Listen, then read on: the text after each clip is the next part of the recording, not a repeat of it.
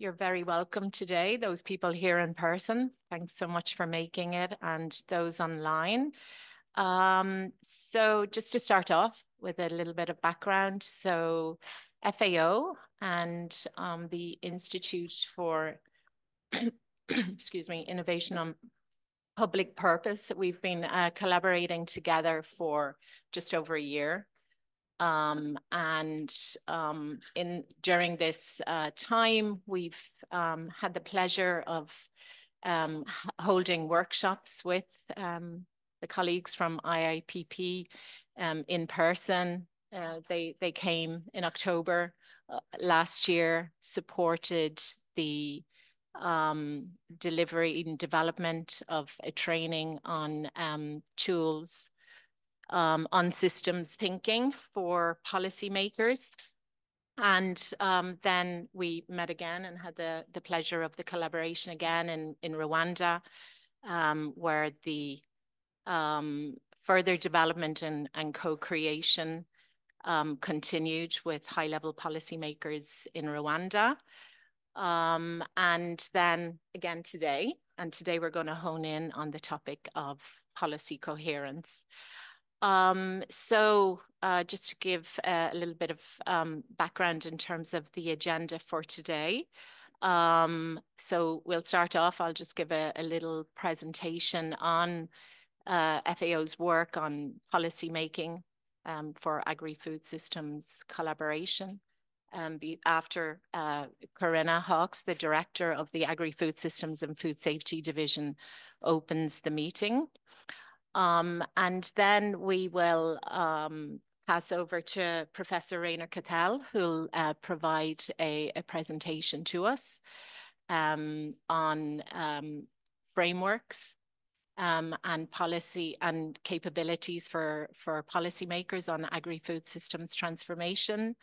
Then we also have the honor of having a presentation on research carried out by 4 master's students on public policy at the Institute. You'll present yourselves later. But just to say that this event today is part of their evaluation, and that we'll have other staff from IIPP online who will be evaluating. So the very best of luck with that marking process. So no pressure. And that discussion then will be moderated by my colleague, Elena Ilya, and then the Deputy Director of the Agri-Food Systems and Food Safety Division will close the meeting, give some closing remarks. Okay, so without any further ado, I pass over to Corinna, who will give us the opening remarks for today's seminar. Thanks, Corinna. Thank you, Siobhan, and welcome to everyone. Good to see you here, and of course, welcome very much in particular to our partners from University College London. It's great to be with us. Thanks for joining. Thanks for joining us.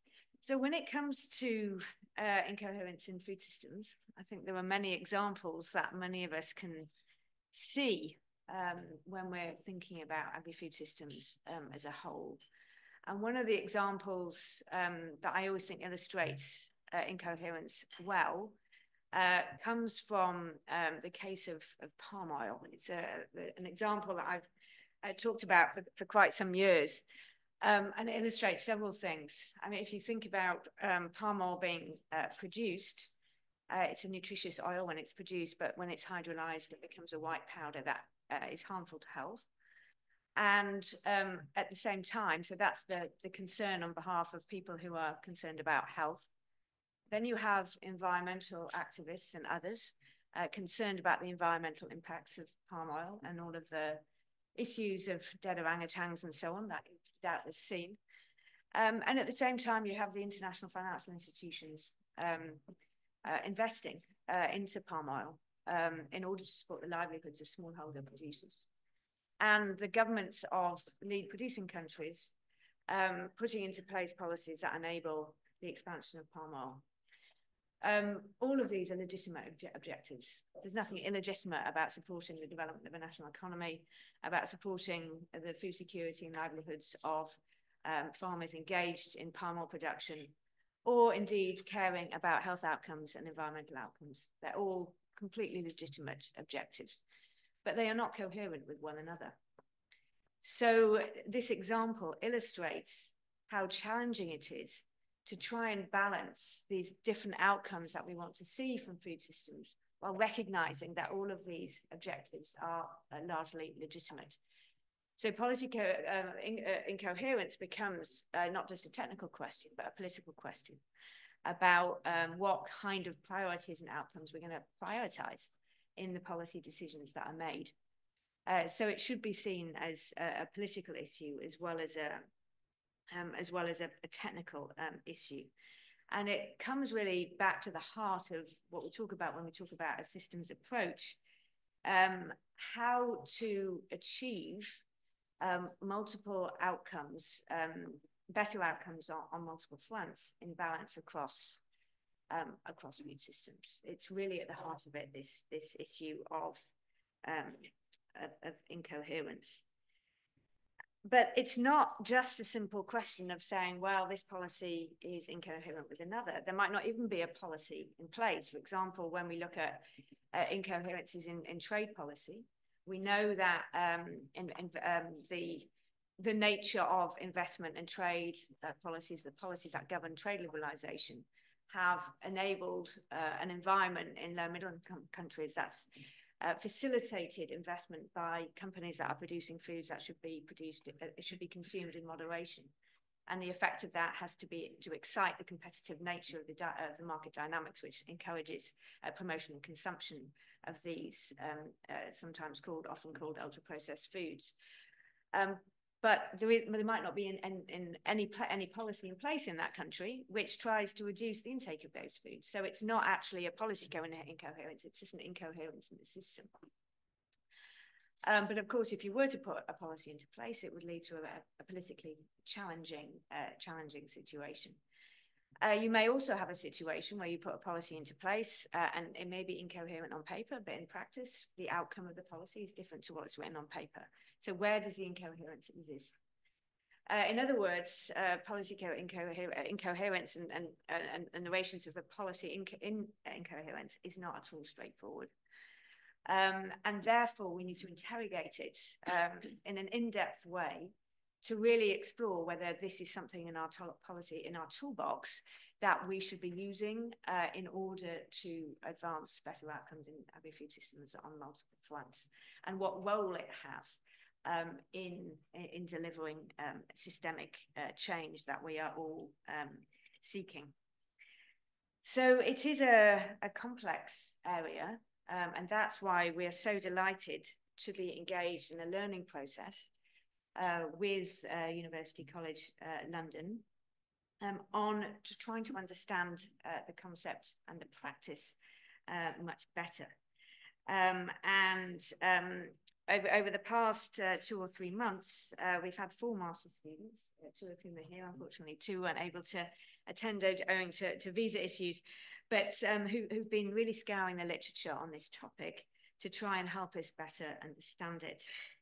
And this literature review enabled the students to design an interview protocol and survey, which they administered in Uganda, South Africa, and Ireland. So we're going to hear the results of these research efforts, which has been overseen by my colleague Eleanor, who'll be moderating the next session. And we're also delighted to have with us 2 representatives from 2 of those countries, Dr. Peter Jacobs, from the Human Sciences Research Council in South Africa, and Mr. Tom Arnold, who was chair of Ireland's Agrifood Strategy Committee from 2019 to 2021, and currently ambassador for the Food Safety Authority of Ireland. And of course, we're also, as Siobhan mentioned, honoured to have back with us Professor Rainer Kattel, who will, as Siobhan said, start with a guest lecture on systems approach for policy making. So at FAO, we are really committed to exploring, interrogating, and putting into practice the most effective tools that we have in order to achieve the vision of food systems as set out by our FAO strategic framework, as well as the UN in the vision of agri-food systems delivering on the SDGs. And as part of that, we really must better understand policy coherence and incoherence. So over to you for your introductory remark, thank you.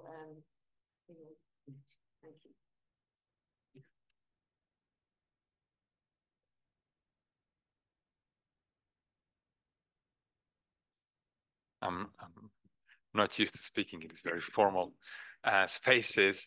Yeah, thank you very much, Karina and Siobhan, for these wonderful introductions. And yeah, it's a really great pleasure to be back here in Rome and in FAO, and I'm really delighted to have some of our students with us, and it's such an example of how we at UCL and IIPP would like to collaborate with public policy organizations to have this deeper, longer engagements that are both academic, both around teaching policy discussions, but then also include our students in that process. So this is something that we are very proud to showcase almost today as a perfect example of how to, from our perspective at least. So I will talk briefly, hopefully. Being an academic, this is always somewhat of a challenge. So I'll try to be brief.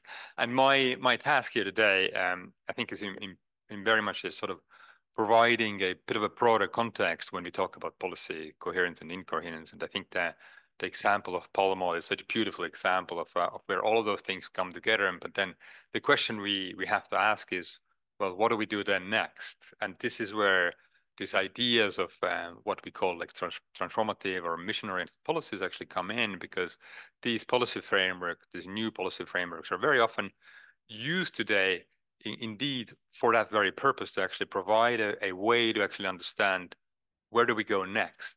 If you now understand all those sort of systematic trade-offs, problems, challenges, political challenges, incoherent issues, where do we go next, and how do we actually design our sort of next steps? And this is where I think the new transformative policy frameworks are helpful, hopefully, and I'll talk a bit about that, and I'll bring some examples from agri-food systems as well. And I think that on the other hand, of course, if you have policy frameworks, you also need to have public sector capabilities to actually to deliver on them, to design a sort of a new generation of policies, and to have the analytical capabilities, to have the coordination, all of those capabilities. And then the students will, after the break, dive into the issue of coherence. And hopefully I will provide some of the introduction so that the students don't have to spend time on all of those issues.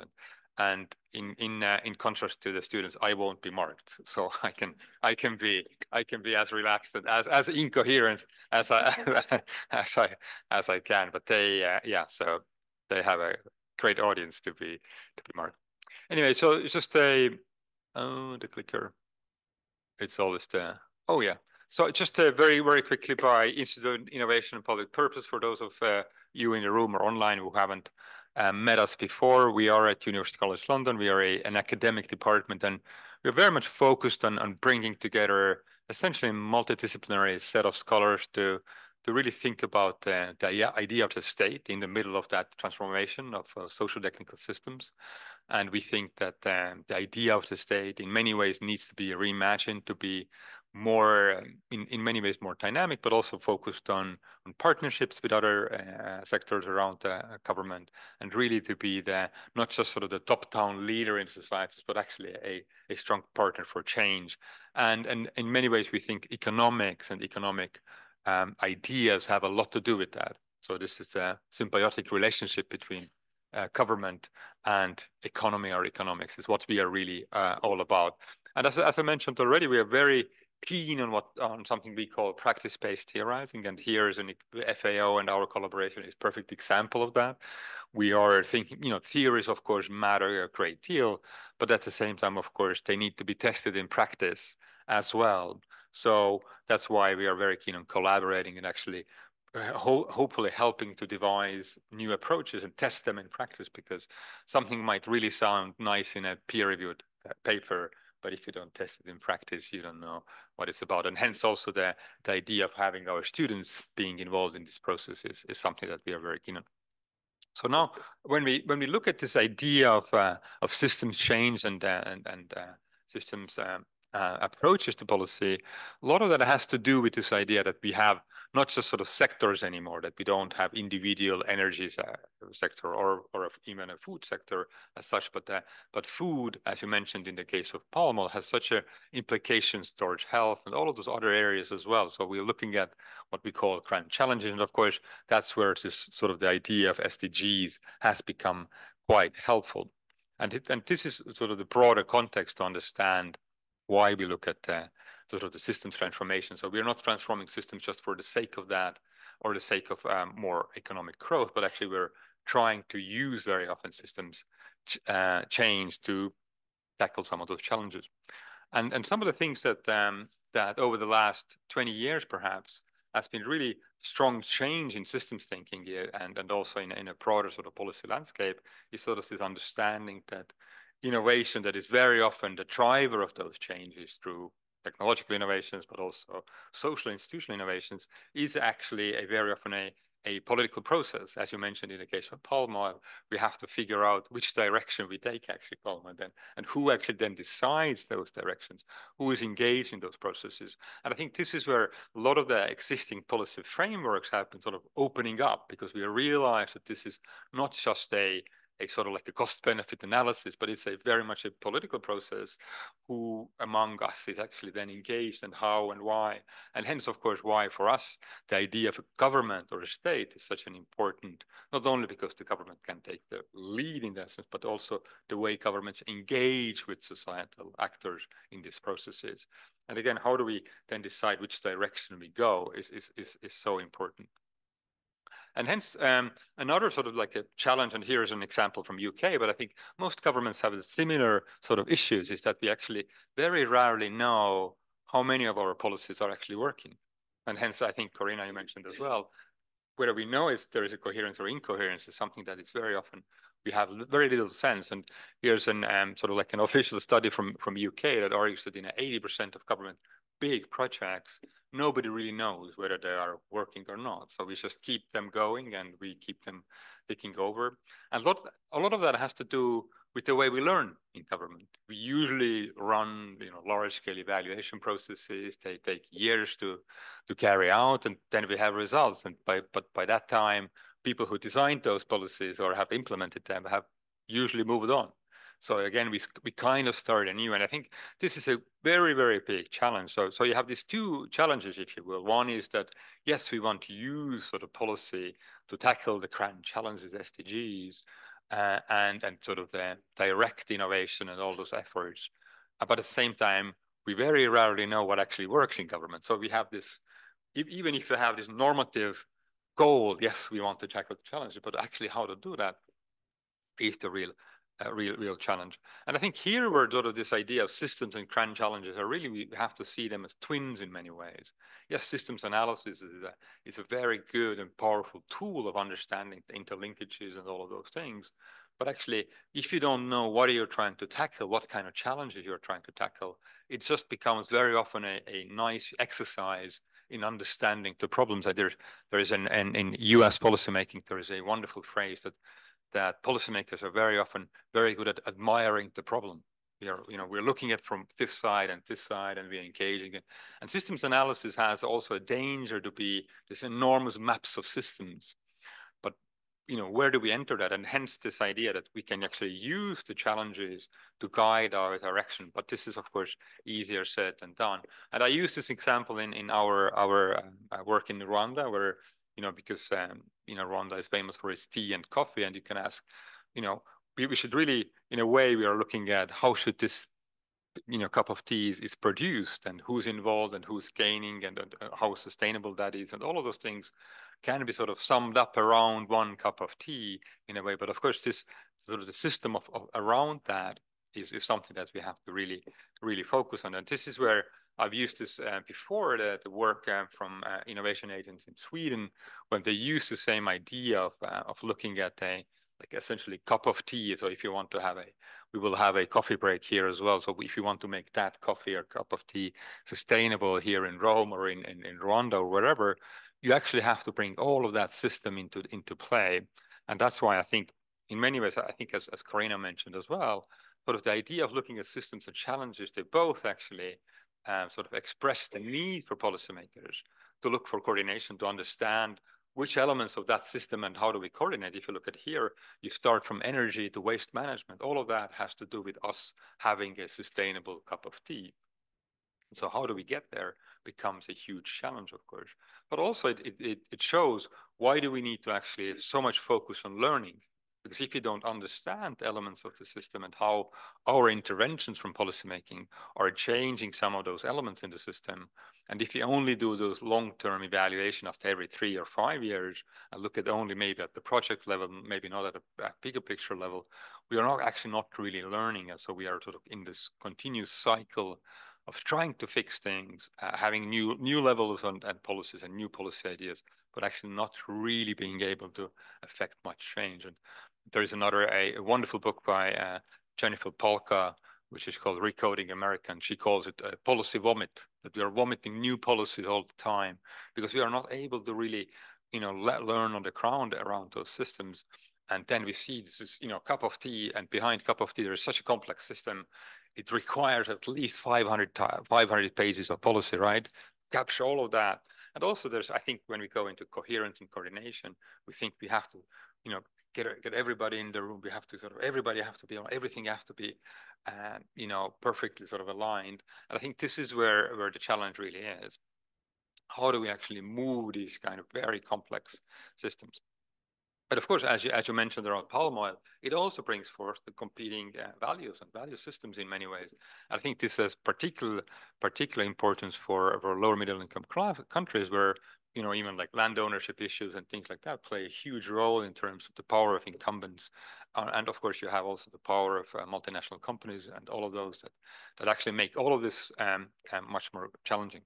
And hence, I think, and just to briefly sort of this idea of challenges, I think there's very often also the misunderstanding of them, that these are very sort of like that they should be top-down direction. This is what we have to do.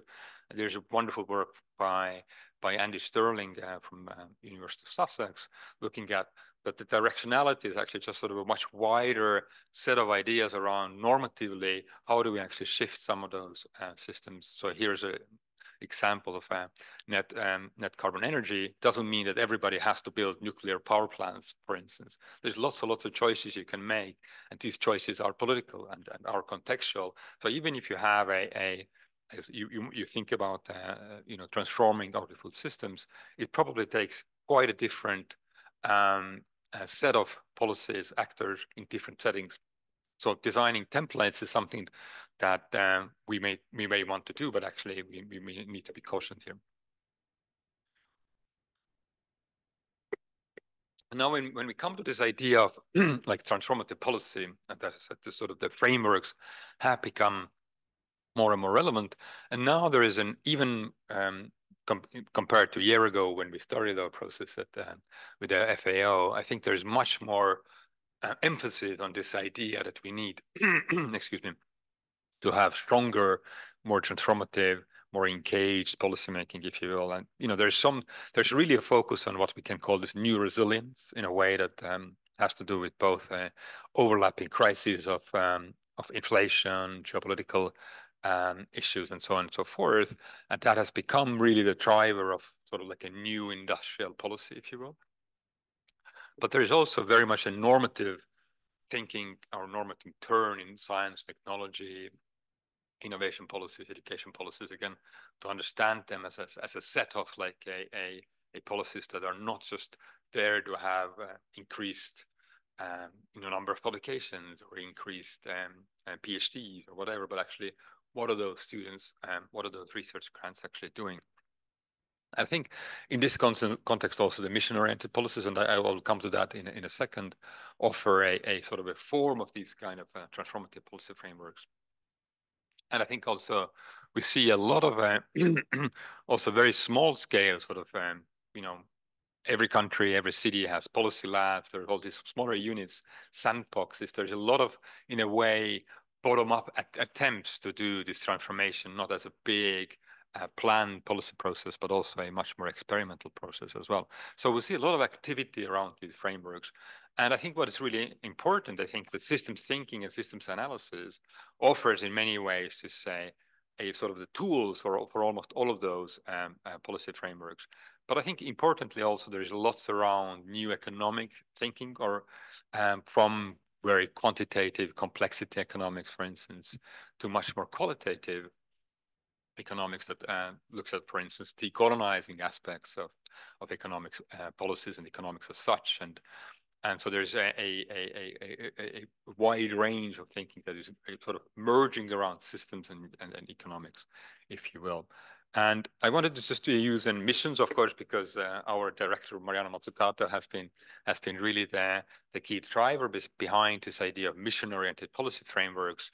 And here's just a couple of examples of her work. But I think what is really interesting is to sort of look at the criteria that she has developed. And at the moment, if you look at around globally, since last 10 years, perhaps, I think we can now maybe count more than 200, perhaps even more mission-oriented policy examples. Some of them are very big, like European Union programs, or you can argue some of the U.S.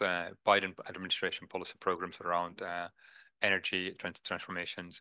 And some of them are very small in cities and in towns, and so there's lots of activity around this.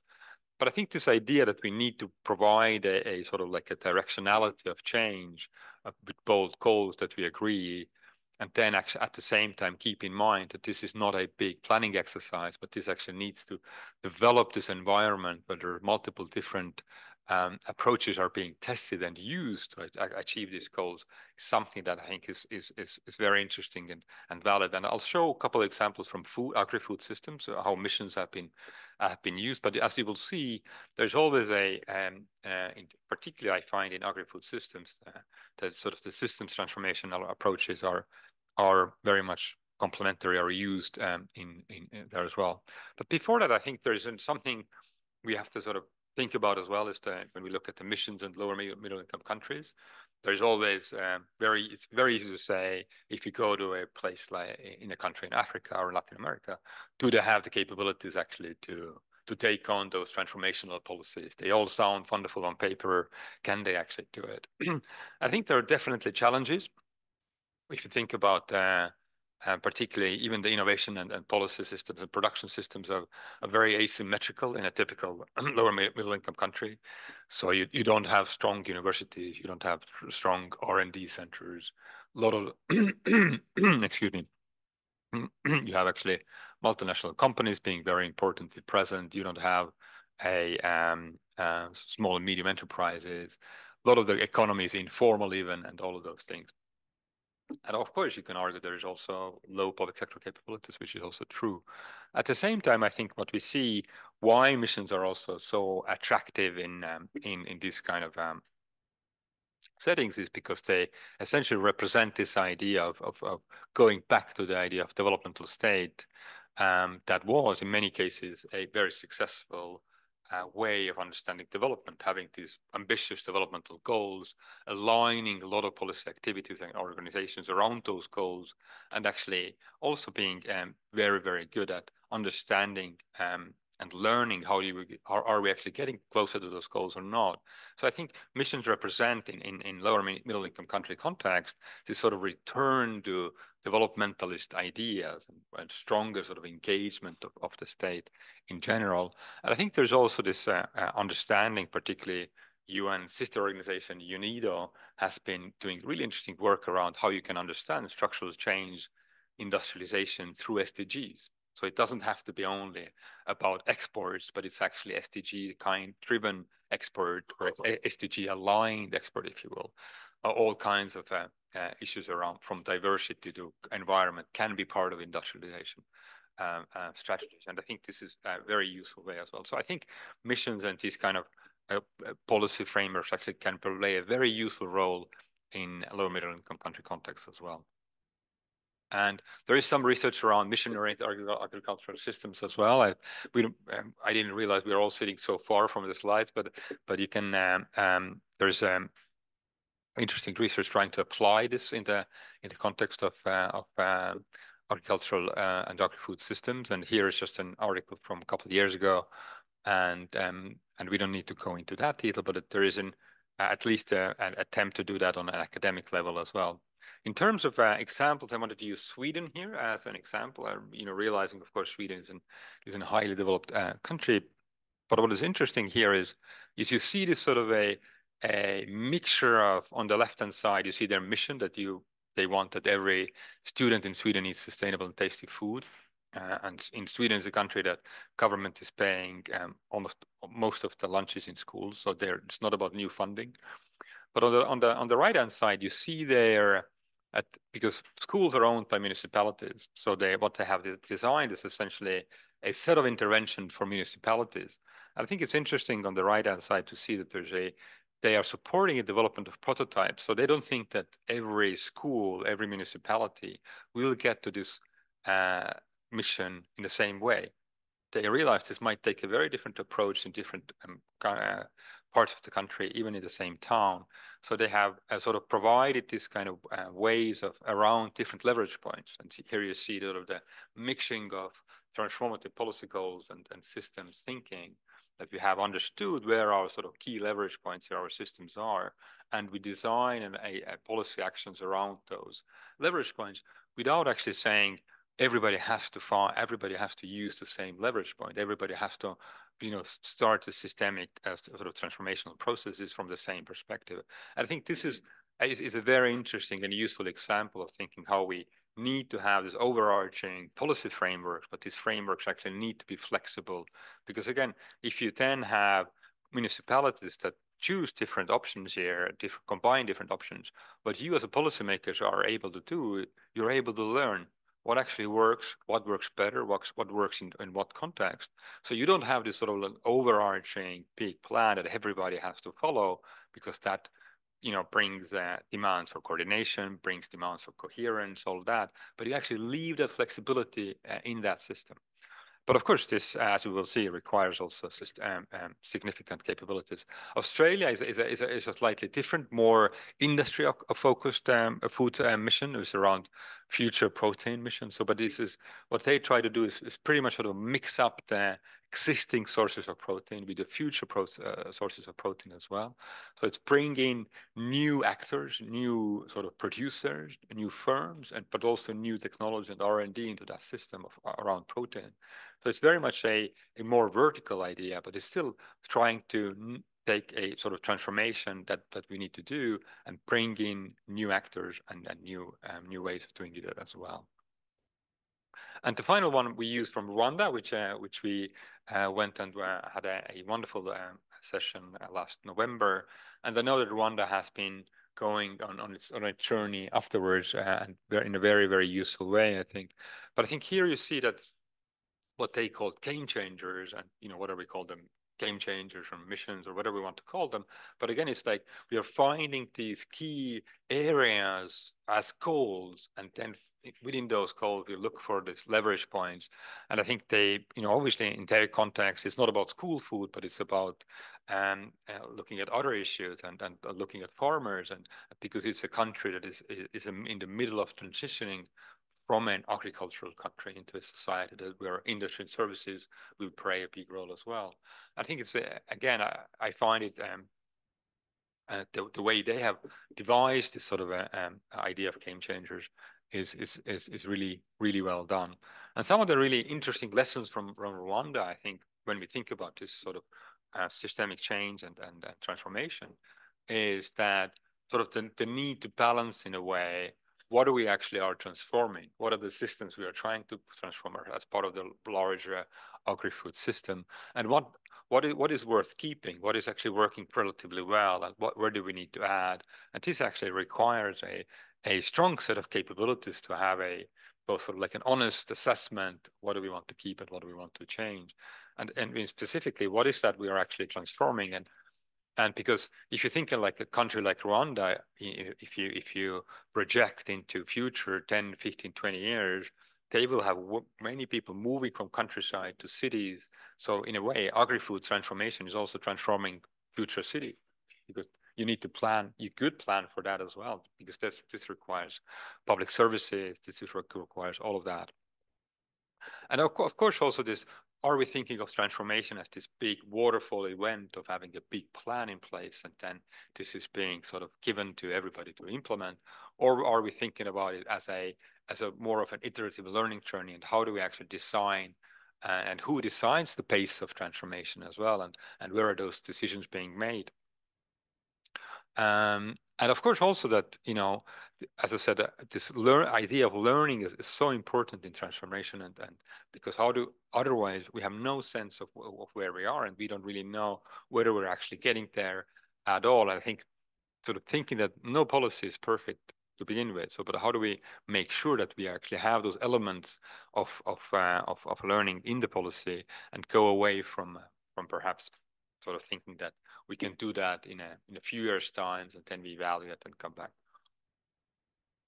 And I think one of the challenges we face in all contexts for transformational policies is, what are the institutional innovations, new institutions and capabilities that we need for this. And here's sort of my last part of my presentation. Hopefully I'm in time. And it's really around those sort of capabilities around transformation. Because in many ways, we see that when we look at transformational policies in agri-food systems, in other ways, that there is this a sort of a lack of capabilities to implement them. It has a lot to do with framing. So you know, which level of policies we are actually setting those transformational goals. Do they have to be on the national level? Do they have to be on the level of systems? Do they have to be on the level of urban systems, cities, regions? And also that, you know, systems are very often around engagement. But again, how do we actually build engagement processes so that the legitimacy is still there? It doesn't become tokenistic. It becomes actually giving social partners some real power in that processes. There is also the experimentation can be really good, but actually how do we make sure that we go from pilot to a actual program? There's all these kind of a sort of questions around, yes, developmental evaluation is really good, and quick learning processes or agile learning processes sound really good, but how do we actually do that? What does it look like on actual policy practice when we have to deliver on our existing programs, when we have to negotiate budgets on an annual basis? How do we actually get there? So all of these questions require quite a lot of specific capabilities to be developed for that transformational processes. And I think what we see a lot of governments, the mistake in a way they make is that they think we take existing institutions, existing capabilities, and we give them the task of system transformation without actually thinking that there's a lot of required within that capabilities to be upgraded, upskilled, and maybe even learned as well. So again, I didn't realize we are sitting so far from the slides, but this is a trying to do a bit of an introduction to the students' presentation later on as well. In a way that this is a sort of combining some of the research around public administration and system transformation, policy coherence, where the sort of the more complex systems we are looking at, the more ambitious we are in a way in our transition tasks. Of course, the more challenging it becomes. And on the right-hand side, you see an example from energy system transformation, where at the lower left-hand side is wind. So yes, wind energy, there's a need of specific sort of understanding around, and we can do analysis, we can invest, fine. Then you go up a level, it's a renewable energies. It's a mix of energies. It already becomes more complicated because it becomes also a political economy issue, who's involved, who's not involved. And then if you go into the energy system, of course, it becomes much more sort of complicated. And of course, their need for sort of capabilities increasing as well. And on the left-hand side, there is a wonderful research about what's called transition tasks. When we think about social technical systems, there's a loads of tasks in order to transform them. There's about, setting the direction. Who is doing that? Who's setting the direction of that specific system that we're looking at? who's actually supporting that system governance, because it's not only about one ministry or one department, there's multiple actors, ministers involved, who's actually supporting the new, when we talk about palm oil, for instance, who's supporting those actors that are doing something really new in that sector, and who's destabilizing the unsustainable, who's destabilizing the unsustainable ways of producing palm oil that we're doing now, and so on and so forth. I think this all actually new tasks in a way for every sort of civil servant in a way who's sitting in a agricultural ministry or whatever. These are a new sets of tasks. They're not part of their jobs. And this is where I have to also plug my own book, of course, which the book really looks at historically, how does this happen? How do the organizations then, or, you know, in many ways, how does transformational change happen? And the simple question is, do we need new institutions or reform the existing ones? And I think that the historical research tells us that we need to do both. We need to actually focus on the existing institutions, to upskill them, to help them actually become a part of that transformational process. But very often we also need some new elements. Either we need new within the existing institutions, or we need you know, the part of the ecosystem. There needs to be units that are better at foresight, for instance, or more sort of strategic intelligence. You know, we very often see policy labs. We see things like sandboxes. There is lots of testing and piloting going on, and that is in a way is a sign. But of course, the challenge is, are we able to make sure that these organizations then actually feed into the core big institutions, existing ones? And that's sort of the, in a way, if you will, the institutional landscape. And this is where I come to the end, that where our research is really focused is on sort of picking up these capacities and capabilities into different layers. And it's easy to say, yes, we need better capabilities, better institutions. But if you sort of try to sort of delineate what are we talking about, and we sort of propose to talk about on three different layers. You know, you have really, it's a metaphor of a house in a way. There's this sort of idea that you have a structural capacity, which is very much around infrastructure, for instance, or even the sort of the resources that a certain country has, and also its sort of economic specializations, and all of these things that are very difficult to change. They're typically we change in decades rather than 1 or 2 years, but they play a very big role. And of course, this is where developmental states, particularly in East Asia, were very, very good at. They were very good at providing this basic structural capacity for the society in a way, and then for the essentially for the private sector to play its role. They provided this context, they provided this structural capacity. And you could argue that a lot of lower middle income countries has challenges around structural capacity. For instance, do they have actually existing, more or less functioning civil service systems, for instance? In many cases, this is not the case. So it's a structural capacity that you as an agricultural ministry cannot really change. You cannot change a civil service system because this is a given for you. But then there are lots of like what we call organizational routines, that the way you do procurement, for instance, the way you coordinate policies, the way you practice evaluation. These are things that organizations practice day in and day out. And these are the things that you can change, but you can't change them again, not from one day to another or within few months. It takes a couple of years to learn and to do them differently. And of course, then what we call on top of that are those what we call dynamic capabilities, or these are really those skills and competencies of public organizations and individuals are really around adapting and redirecting your existing routines and resources. Are you able to actually take your budgets and take something from that for new initiatives? Are you able to reconfigure your procurement processes? Do you have the capabilities to do that?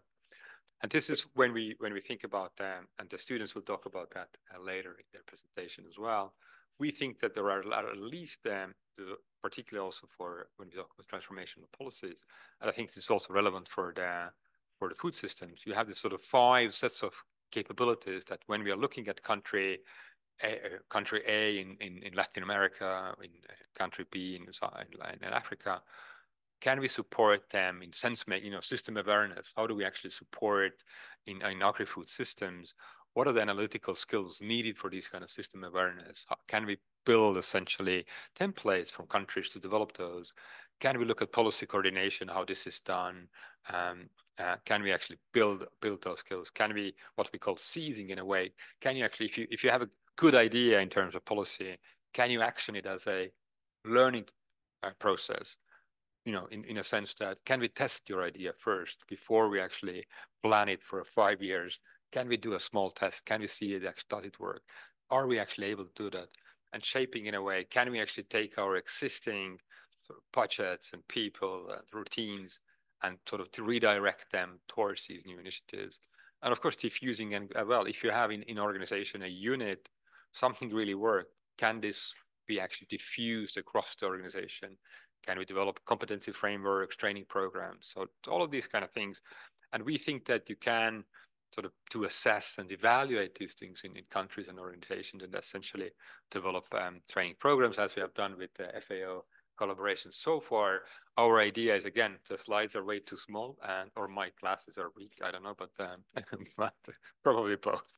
But so what we have thought with Siobhan and her team is to develop those kind of training modules that we can then use, and an FAO can use in different country settings, looking at sort of the systems thinking basics and looking at the new policy frameworks, examples across the countries, but then also look at the capabilities and how can we actually develop them in different settings as well. I think I took way too much time, but thank you very much for your attention.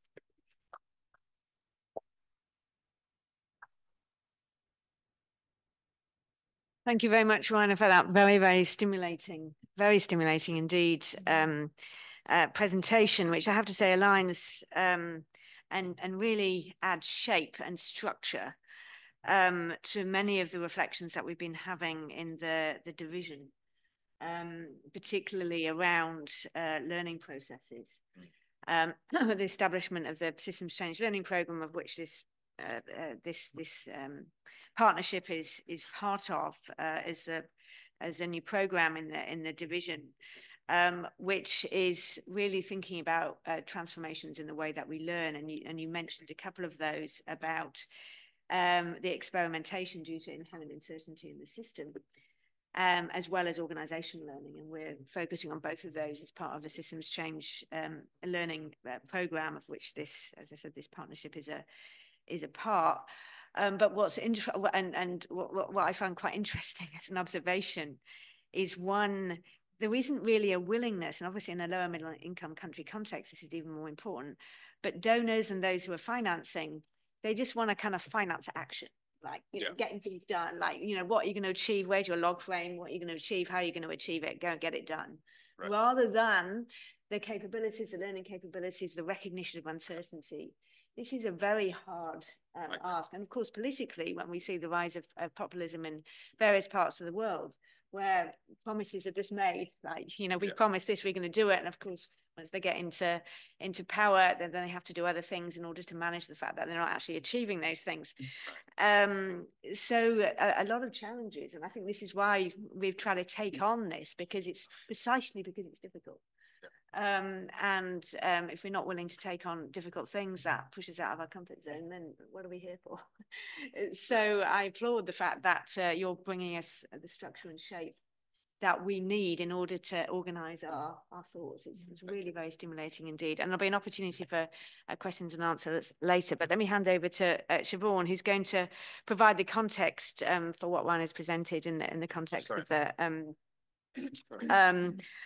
the on the training topics in particular. So over to you, Siobhan. Were you supposed to pick first? Yeah, no problem. It's just because you're such a hard act to follow, Rainer, so that was not the intention to come after you.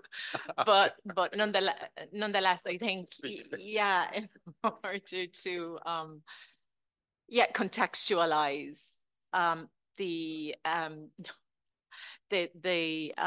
work that FAO is doing on policy making and agri-food systems transformation. And I think we can already see, as you inferred, Corinna, this convergence of competencies, between FAO's expertise in the agri-food sector in all its dimensions, and then the expertise that IIPP brings in terms of systems tools, systems thinking and what that means for public sector institutions. So yeah, to give that context from the FAO side. So yeah, this inference of these wicked or grand challenges. So we're all aware of them. Not going to labor them: climate change, malnutrition, obesity, and so forth.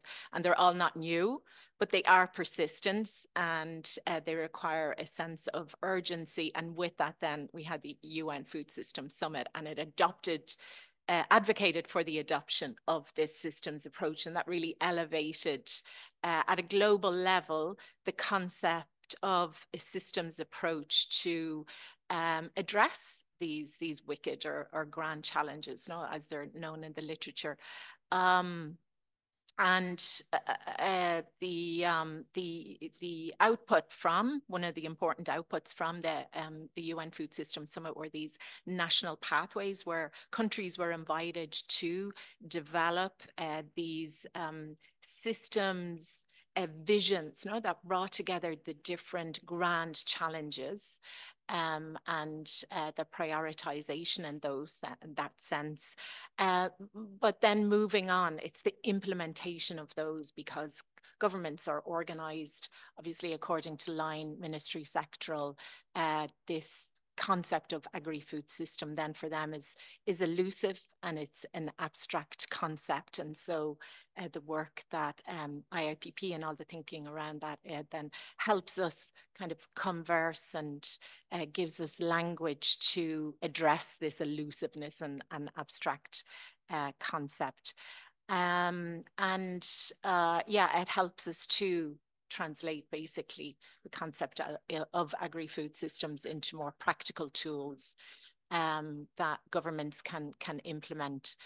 But also from the FAO stance, I think it's important to understand that we're building off decades of institutional learning from different entry points related to the agri-food system: plant production, agribusiness, food security, nutrition. But there I would also say that it's the more systems type approaches as well that the organization has also been behind.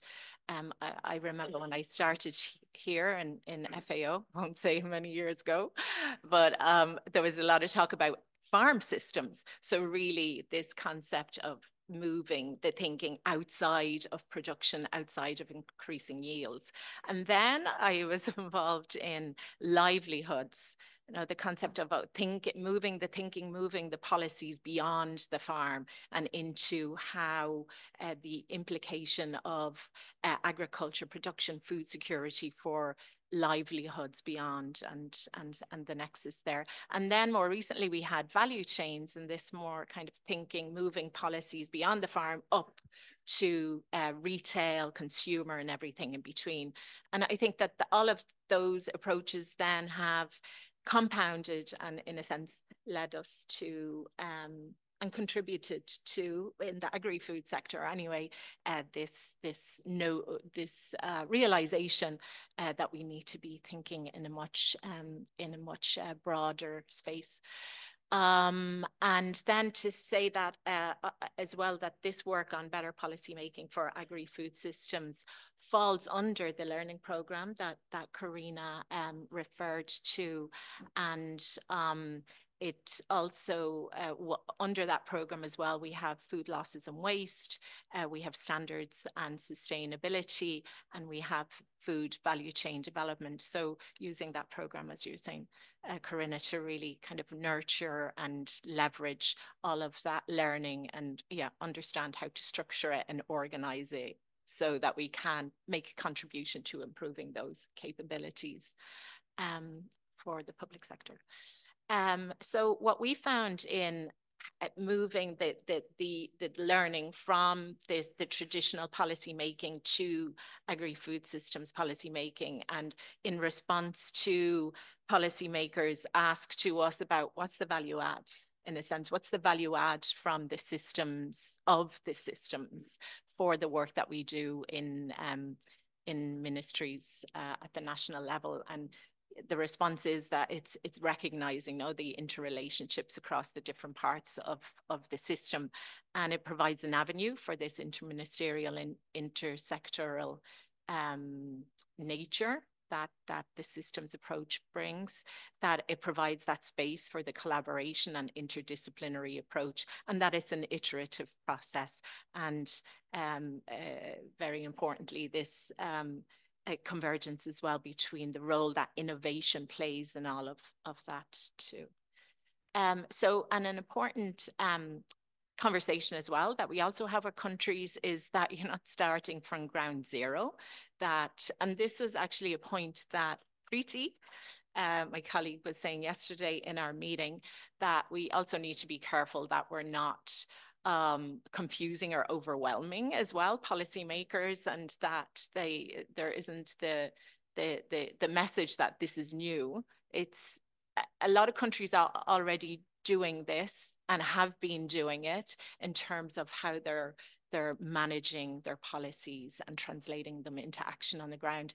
And food safety and nutrition, public food procurement, urban food policy, support to SMEs, agri-food tourism, One Health. These are all programs that governments have taken charge of and are designing and implementing in a systems way. And so I think that the systems approach and the conversation around this is just really kind of putting it to the fore and making a more concerted effort in that respect.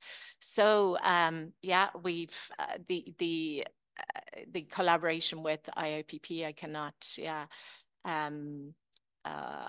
speak. It's been such an excellent learning process for the team, and the exposure to all of the different tools that I think are being implemented with maybe countries that we don't normally work with, and also sectors. So I think also this work that IIPP is bringing, and these new lessons are also coming in from different sectors that FAO wouldn't typically on our daily basis have exposure to. And I think that cross sectoral outside of the agri-food system is also important. So this is an overview of the modules that were developed over the past year. And the work that we did in Rwanda, I really think is a great example, because it was great timing when we landed in Rwanda, the agri-food system strategy. The country had committed in theory to a systems approach, but we're still obviously struggling with what that meant for as many countries do. And after the engagement with Rwanda, we saw kind of a transformation in the draft policies, that the draft strategy that was coming through. It was, the drafts were being iterated, and after the training and after this engagement, and more language coming in terms of governance, capabilities, coordination, and really a convergence between the technical issues that the country is facing across the agri-food system, and how these systems capabilities can translate this strategy into something that's more livable, that it's agile, and that it's providing the space for it to change as the system itself changes. Apologies again for the small. So just plugging here as well our products that we've been doing on policy making. So policy briefs with countries there, taking this notion that Preeti brought up yesterday in terms of putting what countries are already doing in terms of policies, in terms of multi-stakeholder collaboration, documenting it in a system structure, and emphasizing this fact that there are a number of countries that are already de facto doing this.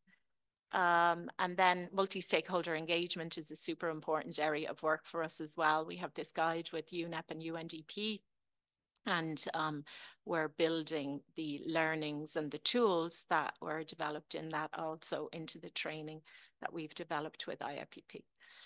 Also the SFS Med platform that's led by my colleague Jose Valls, very much there at a regional level, looking at policy, multi-stakeholder dialogues and platforms, and really a great source of learning at that regional focus level.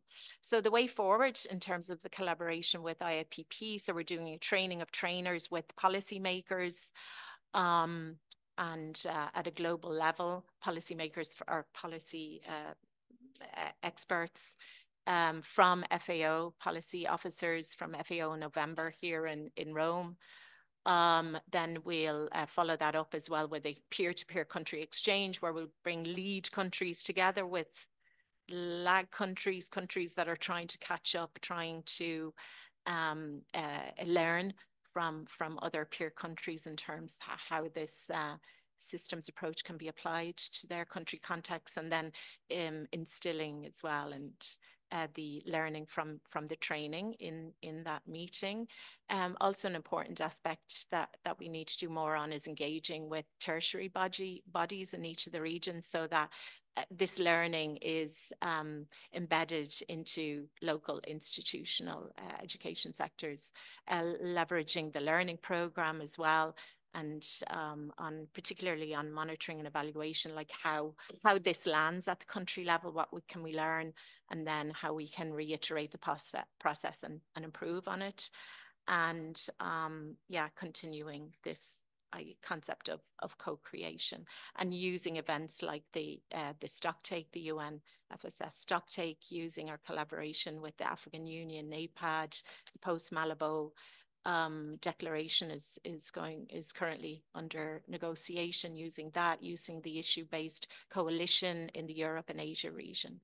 So yeah, that's just to give a context in terms of how this lands with the FAO and the work that we do with countries. Back to you, Carolina.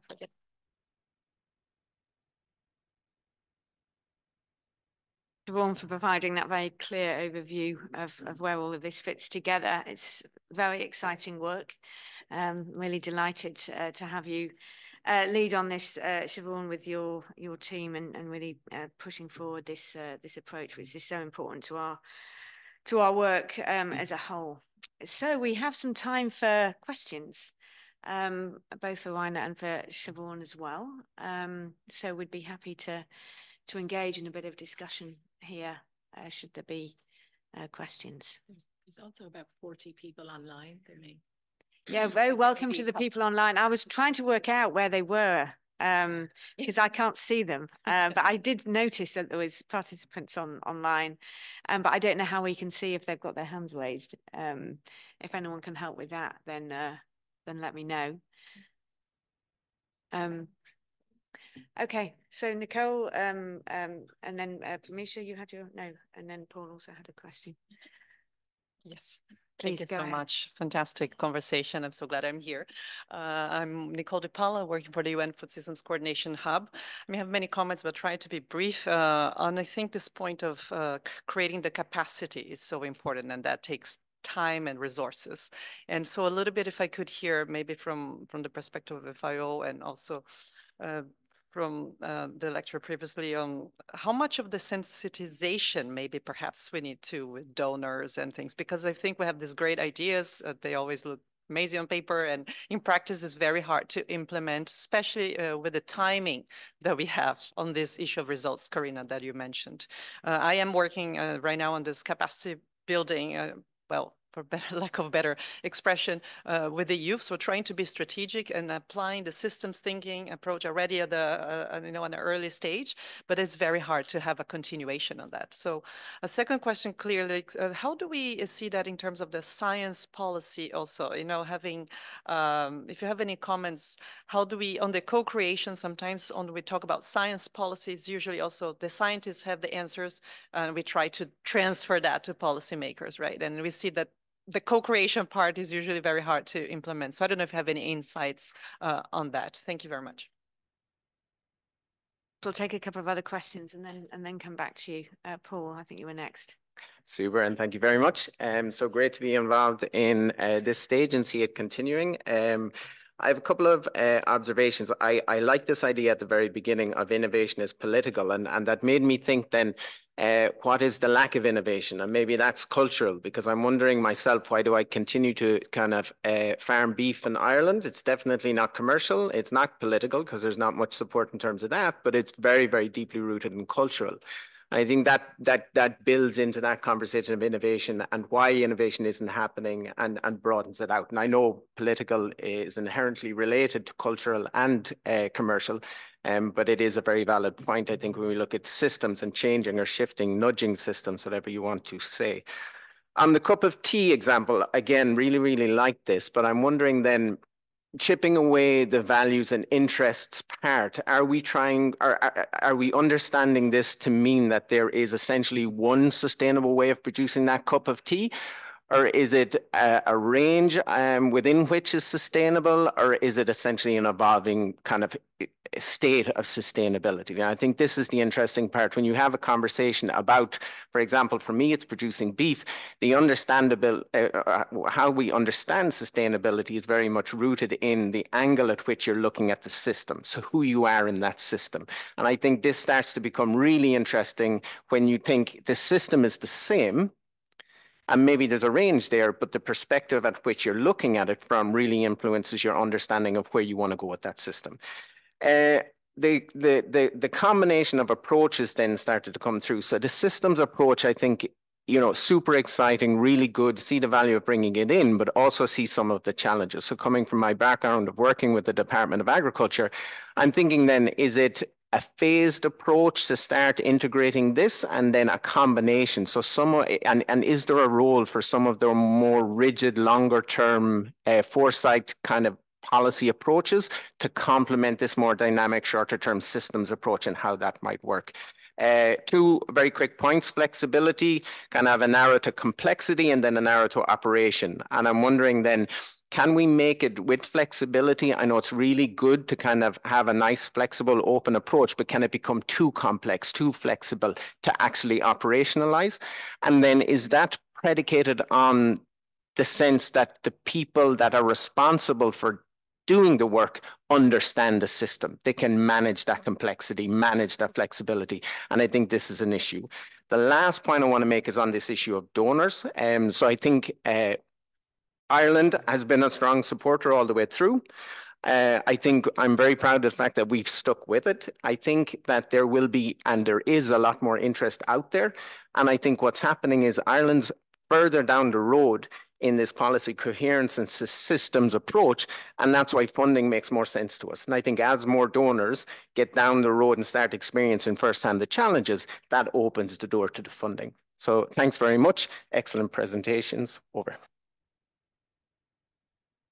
Thanks very much. There's a lot there, but I will just take two more from inside the room and then pass back.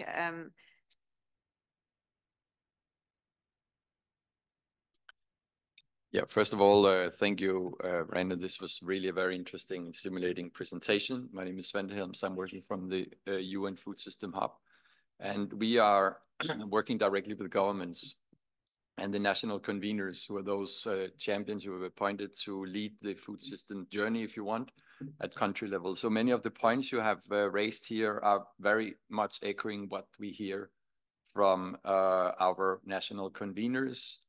The challenge of promoting and enabling a system approach across ministries. They are often referring to their Ministry of Agriculture, or they could be sitting in the Ministry of Health or Ministry of Foreign Affairs.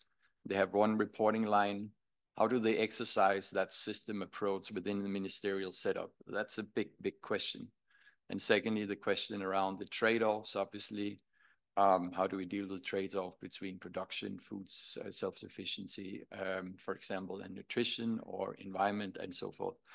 But I liked also very much your point that policymakers are very good at admiring the problems. And I think what we all are very interested in is going from policymakers to policy enablers or practitioners, and how do we do this? You mentioned that system approach system thinking, and in particular on food systems, is obviously a very political matter. So I think that the political leadership, the political guidance, what do we know? What do we have of good examples at country level that can be replicated and scaled up? And we do see some very interesting cases with some of the countries we are working at.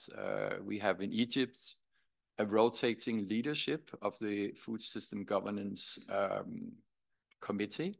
So not only is it led by one ministry, but it's actually led by 1 year a Ministry of Agriculture, the next year you have Ministry of Environment, and the third year you have Ministry of Health.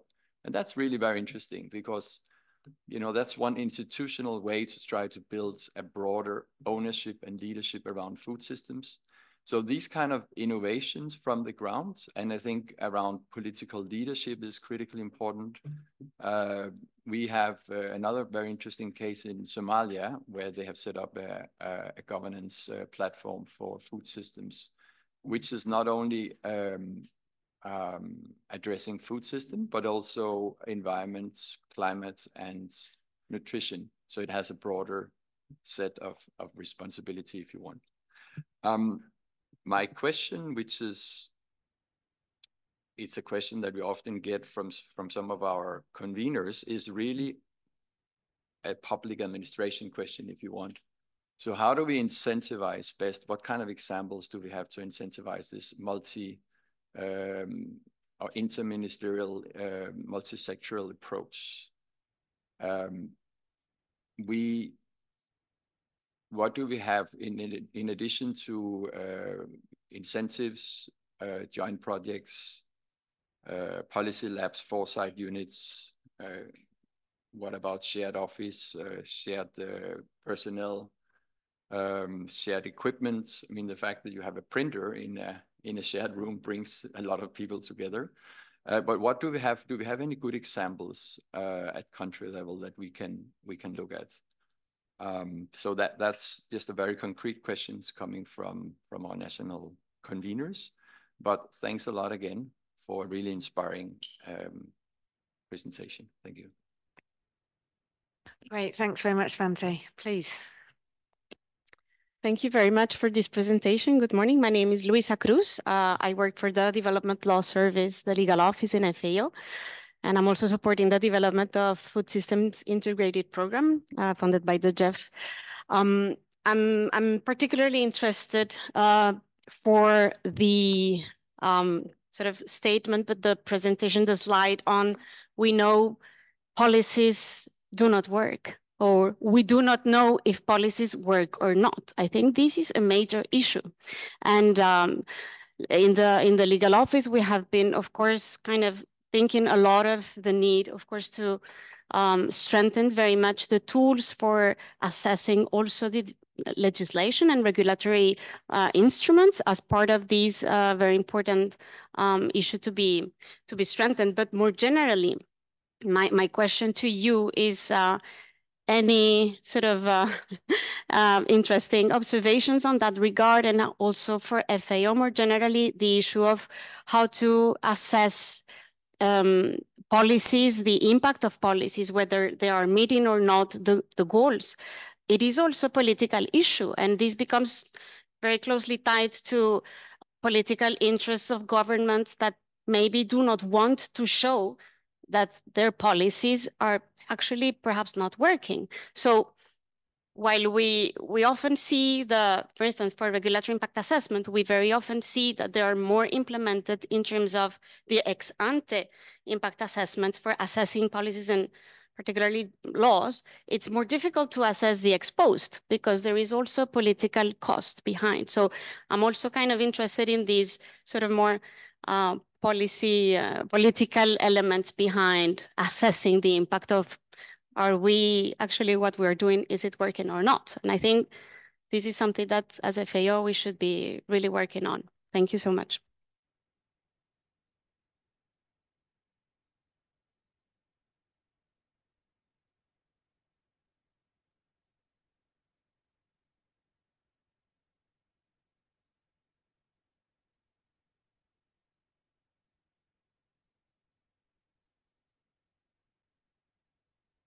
ask you to try and organise the multiple points that were made. Be captured anyway, and we can continue to reflect on them. But if I can ask you to focus, so we can manage the time. Yeah, no, definitely, and I'm sure I was at fault at getting us over time. So I'll be very quick. I think they're all excellent questions, and maybe starting from you, Lisa, about learning. Of course, I think we in public policy we are sort of fundamentally look at learning from the wrong perspective. I think we are always we look at it from the perspective of impact rather than, let's say, failure. Because I think in a way, if you think about yourselves, how do we learn? We learn from making a mistake, because nobody's ever perfect the first time around. So I think we haven't really cracked the way of how do we have a ministry or an agency operating where it's fine if something doesn't work. So how do you set up? So if you start to think from that perspective, you probably actually think of your collection of interventions more of like a portfolio. Here, like 5 things we do, and it's fine if not all of them work, but we have to we have to start from that perspective. But as you say, governments very often operate in log frames and things like that, and precisely, and toners as well, of course, and that's where the problem is. And I realize this is difficult, but I would start from the very, very fundamental assumptions. And how you get there, again, you have to set up maybe sort of like an experimental space to allow one agency, one program to be delivered differently, because then everybody can see, does it work? Can we learn from that? But we still keep our 90% of our business as usual. So we don't do radical change, because radical change is very difficult and hardly works. But you have to start from somewhere. And I think your questions about the interministerial coordination, I think we again is something that we are sticking ourselves, or we are sort of too much thinking in sort of 20th century ministries are very sort of vertical organizations. We probably have to separate them out and actually add almost like a leadership layer that is very much around politicians, but also top policymakers working together across some of those issues.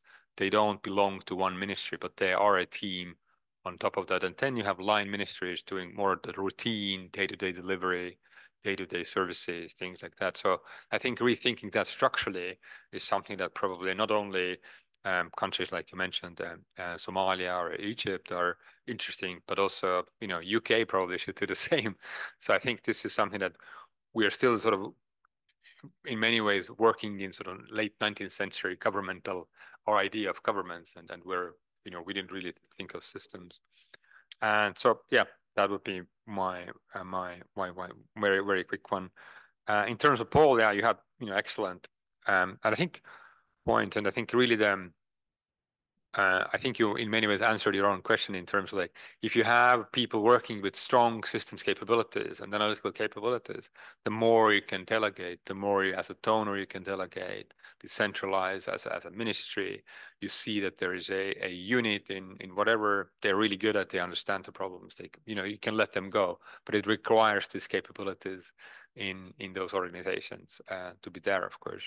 And in that sense, I agree with you that it's all of those sort of, we can never fix all of those trade-offs and political perspectives before we're starting on this process. So it is very much a process, I think, and sustainability might change, even very much around beef, and organic beef is a perfect example, I think, how our perspective on that has changed over the last 10 years. And so I think that's why I think individual capabilities are so important. And very quickly, I think, who was Nicole? I think you were the first one. And there's lots of questions around science and policy. I think that's why we really like the way to work with the organization like FAO, not on a one-off basis that we come and go, but actually we develop this long-term relationship so that we know you know us, and hopefully we can include, like in Rwanda, we had local universities and knowledge partners. And I think this is a very, very useful way of building that community of practice in a way, because that leads to, then you can rely on community of practice and saying, this is how it works. We can call people up, we can develop use cases, we can develop templates, we can develop all those training programs. And I think that's where more of a community of practice rather than separating people out is important. I'm not sure I really answered your question, but under the pressure of time. Thank you very much. Thank you. And now I'll pass to Siobhan. I mean, I think it's an interesting example when it comes to the learning piece about the need for capabilities in many different places. My experience of working for many years in academia was that academics also need to change because they are under pressure to say, does something work or does it not work? They're more likely to get published. They're more likely to support the things that they care about. So academics are actually disincentivized from actually taking more of a learning approach. And so it's nice to hear an academic not take that approach. But I mean, but I think it goes to show that these capabilities and capacities need to exist in many different places beyond government. But over to you, Siobhan, for any feedback. Yeah, just very quickly. But yeah, superb questions. Maybe I'll just pick up on Nicole's, on your question there on the sensitization. It's an iterative process. I think different countries are at different stages, but I think the role actually of the hub in this, that's why it's so important. The role of this kind of coordination, supporting that dissemination, accelerating the dissemination, accelerating the communication of this type of work. And obviously these learnings are not operating in an island or in isolation. There's so much going on, but having that global role for agri-food that supports and channels and acts as a conduit for this type of work, as an example, I think will contribute to that sensitization. So just that, I think Rainer did a great job in answering all the other questions. So thank you. We have another question here. Can I just ask for help about how do I know if someone's got their hand up on the screen? Does anybody know? Okay, so there's a question in the chat, is there? Okay, but let's go to the room first, please. Thank you very much. My name is Cristina Rapone. I'm a Rural Migration Officer in the Rural Transformation and Gender Equality Division in ESP. And so thanks for the discussion and the presentation. It's very interesting. I'm currently working, just to complicate a bit more, the process is already complicated, on a piece on enhancing policy coherence between labor migration and agri-food systems. So of course, we're already talking about coherence within a system, but then there are also other, domains and aspects that are cross-cutting or cross-sectoral to that dimension. So for me, it's been, being thinking through that, it's been very stimulating. One thing that while I was working on this piece, I was thinking that it can be overwhelming. And we need to design as an ambitious goal and target, but also as a process of coherence, because it's not something that can be achieved from one day to another. And the risk is, okay, we can't do anything about it. It's too much.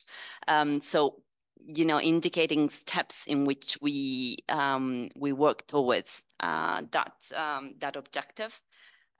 You already touched upon a bit the how, because my interest was then how we support our government counterparts, what are the incentives and the types of interactions, the areas of interactions, the levels of coherence within a system, at local, at national, at regional. There are really many layers that need to be brought together.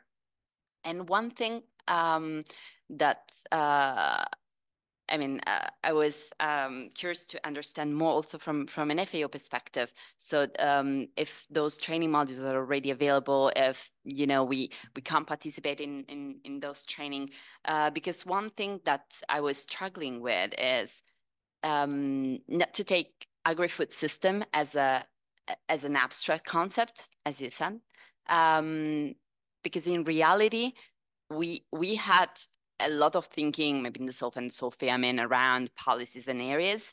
But if we look at the website, or at least I couldn't find not a definition, but what are the policies that we do consider when it comes to an agri-food system perspective, especially if it interacts with another policy, which could be a labor migration policy. And actually, we probably don't have a policy. I don't know, I'm not really familiar with the Rwanda case, but I was looking, I remember in my research also at the database of FAOLEX, and we don't have an agri-food system strategy or agri-food system policies, no? So then we are back into different ministries, different policies, what we do consider, how do we bring them together? So what is the framework that we actually are using to increase that coherence, especially when we are then comparing it with maybe another sector, because it's not comparing just A and B, but there is A and a system that environment, consumer policies, agricultural policies. And as FAO, are we striving or going towards having maybe agri-food system strategies, having ministry thinking at the national level, maybe with that lens, or bringing the different policies, and if so, which, together through maybe interministerial coordinations and systems? So for me, it was difficult to go to say through that process, and realize that also maybe a year back. I mean, probably this is happening now, but when I was looking into that, it was difficult from an FAO perspective to actually find the tools to offer looking at that. So I'm very happy that actually this is underway and really eager to learn more. Thank you.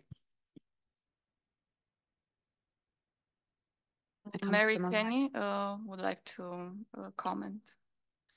Okay, Mary, over to you. Thank you, colleagues. Yeah, I'm really excited to join you. Your meeting today is really resonating with the work and the context in our countries in Europe and Central Asia. I'm joined also today by a number of colleagues working on food systems. I just probably make 3 points. One is related to the policy environment and what we see in our countries. And as an example, we're just back from Uzbekistan, a number of us, is that the countries have a lot of policies. Each ministry has its line ministry policy. So there are a lot of elements there to work in a more systemic way. They do consult each other when they're developing. So many of our countries, like Uzbekistan, they have a whole system in place to consult, to try to make the policies as solid as possible. Where it falls down a little bit is that there are gaps. Even though there is that consultation, there definitely are gaps in the policies. One example would be to try to ensure that nutrition and healthy diets is seen as a task beyond the Ministry of Health, that it also needs agriculture, it needs trade and other ministries, including education, to be on board. So to try to get that, to avoid the holes in the policies is one, and to see where they can complement each other. So gaps in policies is a challenge. We also have gaps in the national pathways. I think countries worked really well, worked really hard to develop those, but we do see that maybe they're not as all-in-reaching and systemic as they should be, to have a whole of government change to food systems transformation. And another gap then we see is when you come to implementation of the policies. Even if the policy is trying to cut across between agriculture and health to do something, when they come to implement, they seem to go back into their silo and implement. Second point on governance, I think we do have to recognize, and I think Siobhan said, countries aren't starting from zero, and we have many systems within systems, food safety, food loss and waste prevention, urban food systems that are trying to work as a system within a system. So there are experiences. And I guess I liked what Rainer said, that if I understood that, ministries need to do what they're meant to do, but then maybe the governance structure is that you need this overarching group or policymakers or parliamentarians who are looking across are all the strings coming together, because the ministries, there are many, many gaps still in the food system, the nuts and bolts, irrigation, et cetera, et cetera. So how do we, and what is the added value? I think that's a bit what maybe we're struggling with as well in our region. What is the add-on of now this new energy? of food systems transformation. I mean, we very much believe in it, but how do we translate that and communicate that with our countries who have many, many challenges and pressures on them? And my last point is just to briefly say, we are in touch with your teams in headquarters, both the FSFS Med team and with Siobhan and Elena, and we want to deepen that conversation. And hopefully through some of the resources we have in the region, maybe we could even bring in one of our countries from the region to your peer-to-peer country learning event, maybe in November. And also finally, the issue-based coalition. Yes, as mentioned by Siobhan, we are working across the UN also here at regional level through the issue-based coalition on sustainable food systems. Back to you. Thanks very much. Mary, thanks very much, Mary, coming in from our FAO European office. And is there anything else, just very quickly? We also have a question in the chat from Mehnaz from Rwanda. So taking the example from Rwanda, can you please explain on guidelines or key principles in ensuring effective implementation of the policies developed with a systems approach? Great.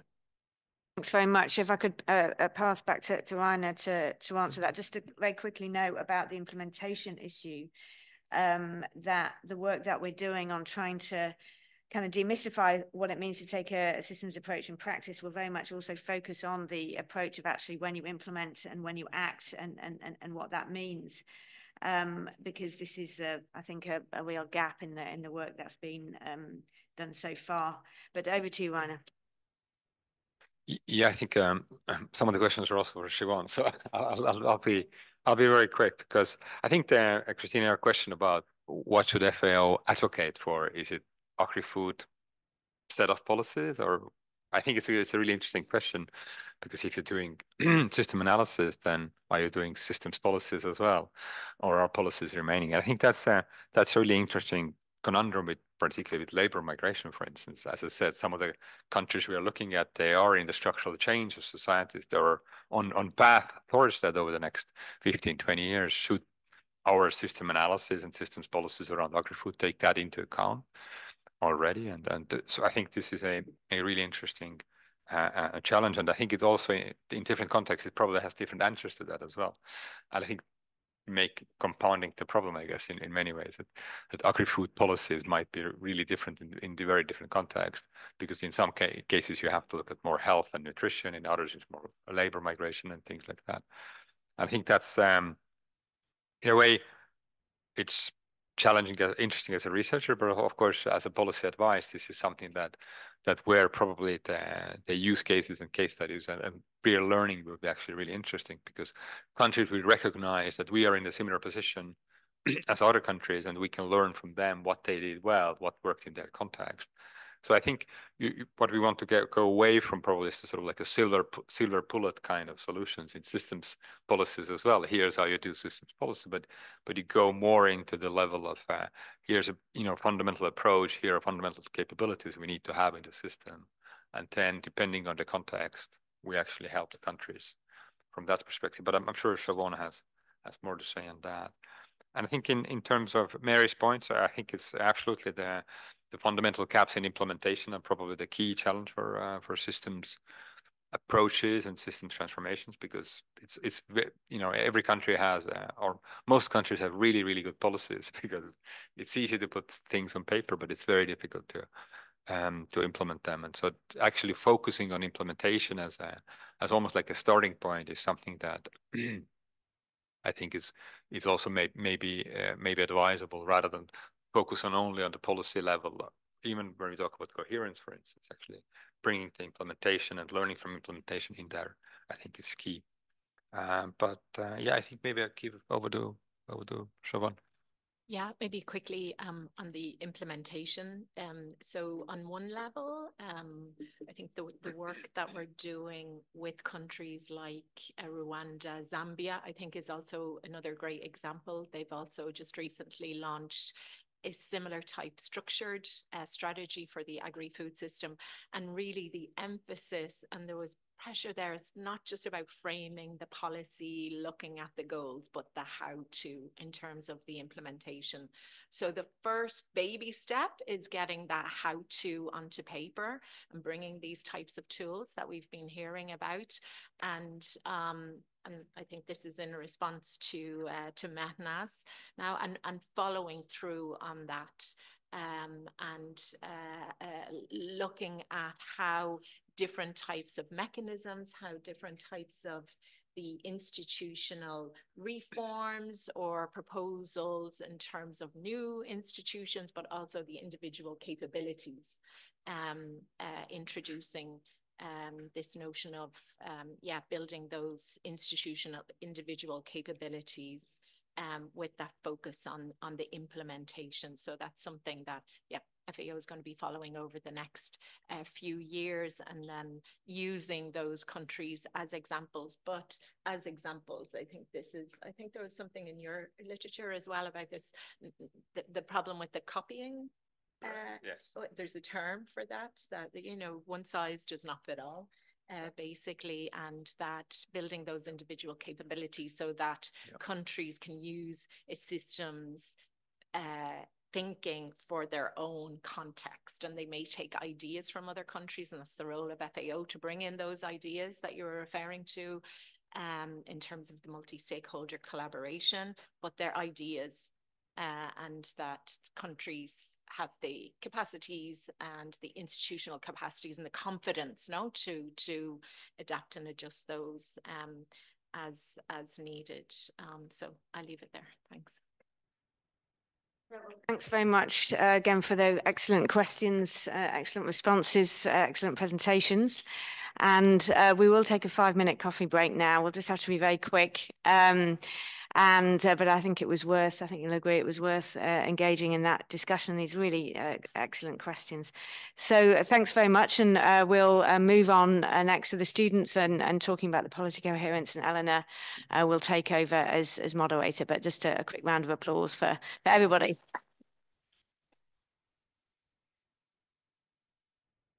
We can get started.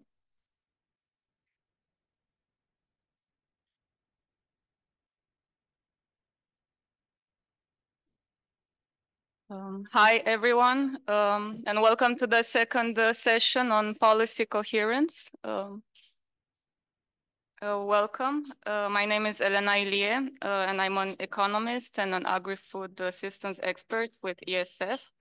So in this session, we're excited to showcase the work of 4 talented students from our partner, University College London, who have been on placement with us for the past 2 months. They are in the final stages of their master's degree in public administration, which focuses on how the public sector can drive structural change and innovation.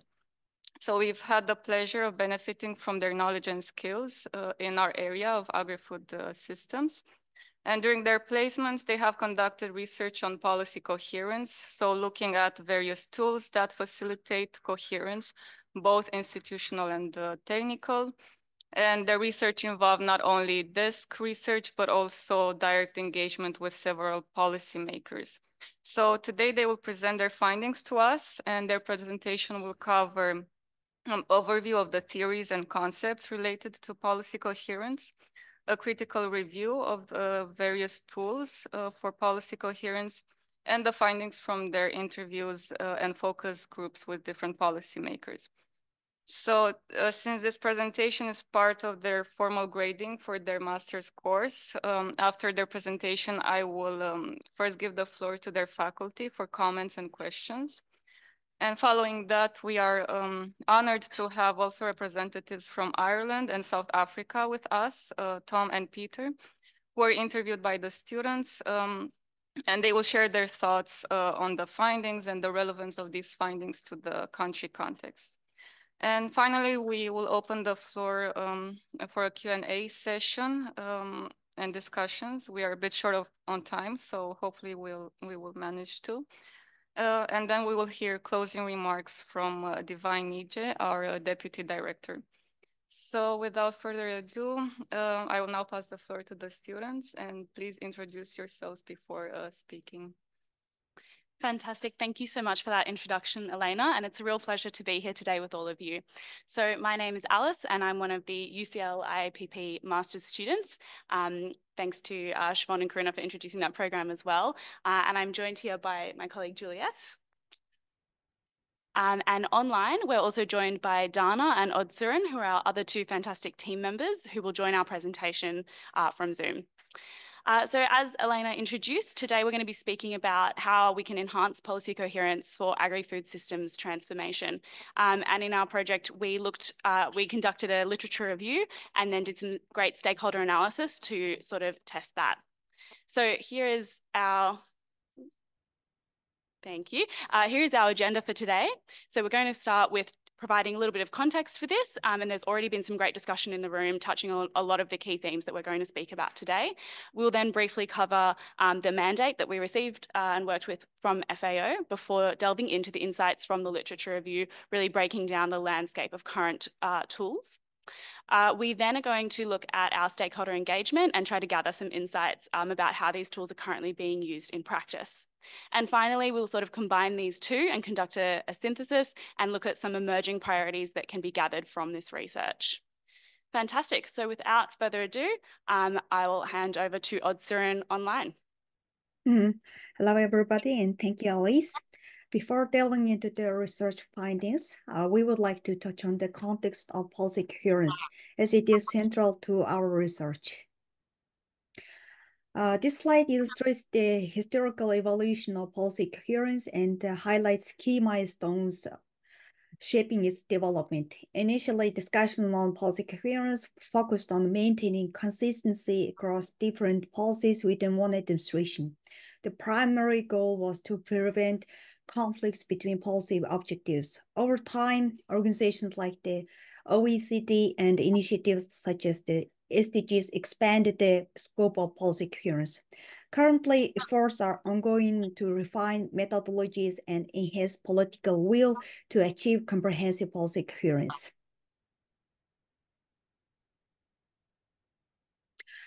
Critical aspects of policy integration, this slide shows, and effective policy integration hinges on two critical aspects: coordination of tasks and efforts among public sector organizations and substantive analysis of policy attributes.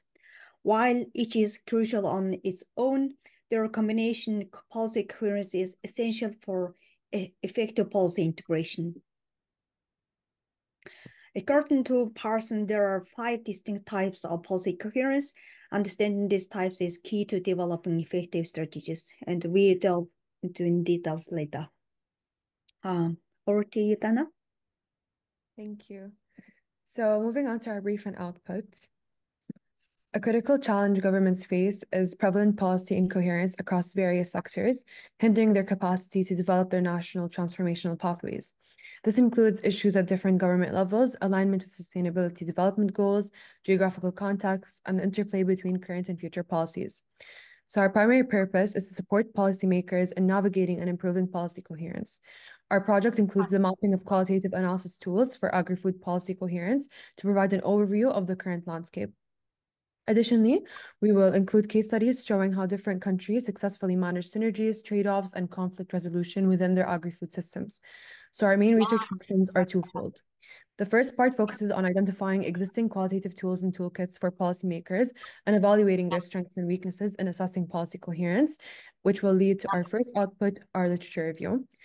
The second part examines the factors that impede policymakers from achieving policy coherence and explores how they can be best supported to address these challenges. And to answer these research questions, we engaged with stakeholders. So we use a double diagram to illustrate our research process. We start off narrow with our brief focus and then broaden out with our discovery through the collection of secondary data. We narrow back to developing an analytical framework, and then broaden again through collecting primary data, and finally narrowing back with key observations and emerging priorities. So we'll now delve into the first part of our research, exploring the landscape of tools. So looking at our first diamond, we are currently transitioning from the initial brief research phase to a broader focus as we begin collecting secondary data. To begin the analysis of tools for policy coherence, we conducted a secondary data collection through a literature review, breaking down our research questions and researching relevant studies from Google Scholar for academic articles and Google search for gray literature. Our key search terms included policy mix, coherence, trade-offs, policy and institutional mapping, among others. So we screened 35 pieces of literature based on abstracts, conclusions, and our defined research boundaries with inclusion and exclusion criteria. And we extracted information on 42 tools and toolkits, compiling contextual data into tables and graphs, and developing our categorization of tools. So the final output was a literature review report integrating our research and figures to inform our analysis. As a guidance in our research, we came up with definitions of tools and toolkits. So we define tools as specific techniques or methods to assess design, implement, or evaluate policies, and toolkits as comprehensive collections of tools for systemic task performance or addressing complex challenges. We will now narrow back down to the categorization of tools and the analysis of their traits. We categorize our sample of 42 tools into 4 main categories. The first is qualitative analysis tools, including mapping tools, systems analysis, and policy content analysis tools. The second was institutional coordination, including vertical and horizontal coordination tools. The third was stakeholder consultation tools, including institutional and framework or guidance tools. And the fourth was contextual analysis and strategic planning tools. So looking at our sample of 60, due to some tools fitting into multiple categories, almost half, which makes up 45%, are qualitative analysis tools, while institutional coordination tools make up a quarter of our sample. Thank you. That's your end. Okay, thank you, Adana. In this slide, figure 4 demonstrates the diverse range of sectors contributing to policy coherence tools, with the intergovernmental organizations like UNDP, UNEP, OECD, leading the way alongside philanthropic and academic institutions. Many tools are the results of collaborative efforts. And figure 2 traces the origins of these tools, starting with system diagrams, strategic foresights, which emerged between the 30s and 70s, primarily for defense and finance. A significant increase in tools occurred around 2015 and 17, post-Paris Agreement and 2030 Agenda, with 2 new tools introduced during 2016 and 17 to align NDCs and SDGs. Here are the top policy coherence tools: design thinking and system diagrams, the most popular tools, and right-round process is widely used and effective, and finally mapping tools frequently utilized for their effectiveness. This slide shows the types of policy coherence targeted by our tools and some key observations. And our tools emphasize sectoral and vertical coherence the most. There's a notable gap in focusing on future policies coherence, and qualitative analysis tools categorized as category 1 are the most frequently represented. They show the great versatility and broad applicability in promoting policy coherence across various types. The common themes that emerged from our research, these main themes fall under 3 key areas. Firstly, context matters. Suitability of tools depends heavily on the application context. Key contextual factors include political economy, existing policy coherence, and institutional capacity. Conducting a true contextual analysis is essential before applying any other tools. Secondly, political cycles and institutional prioritizations. Strong and sustained political and institutional support are crucial for successful implementation. Tools that are complex and resource-intensive may face challenges gaining support due to competing priorities. Tools designed for long-term use aim to endure changes in government machinery. Finally, working together, breaking institutional silos. Many policy coherence tools require collaborative efforts. traditional sectoral boundaries often resist these collaborative efforts. And it often through policy coherence practices necessitates a significant organizational shift. This is the key insights from our analysis. And the majority of our tools fall under category 1, qualitative analysis tools. And collaboration among stakeholders is crucial for the successful implementation of these tools. Engaging diverse stakeholders, including local communities, enhance policy coherence efforts. And tools must be flexible and adaptable to suit specific contexts effectively.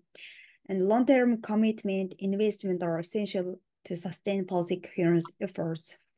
Finally, there are few tools that address coherence between current and future policies, highlighting a gap in long-term planning tools.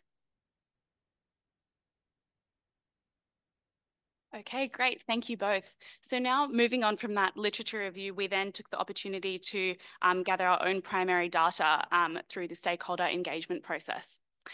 So this began the development stage of our research journey, where we went wide in our process again, gathering a huge amount of input from some excellent stakeholders with which to then conduct our final analysis.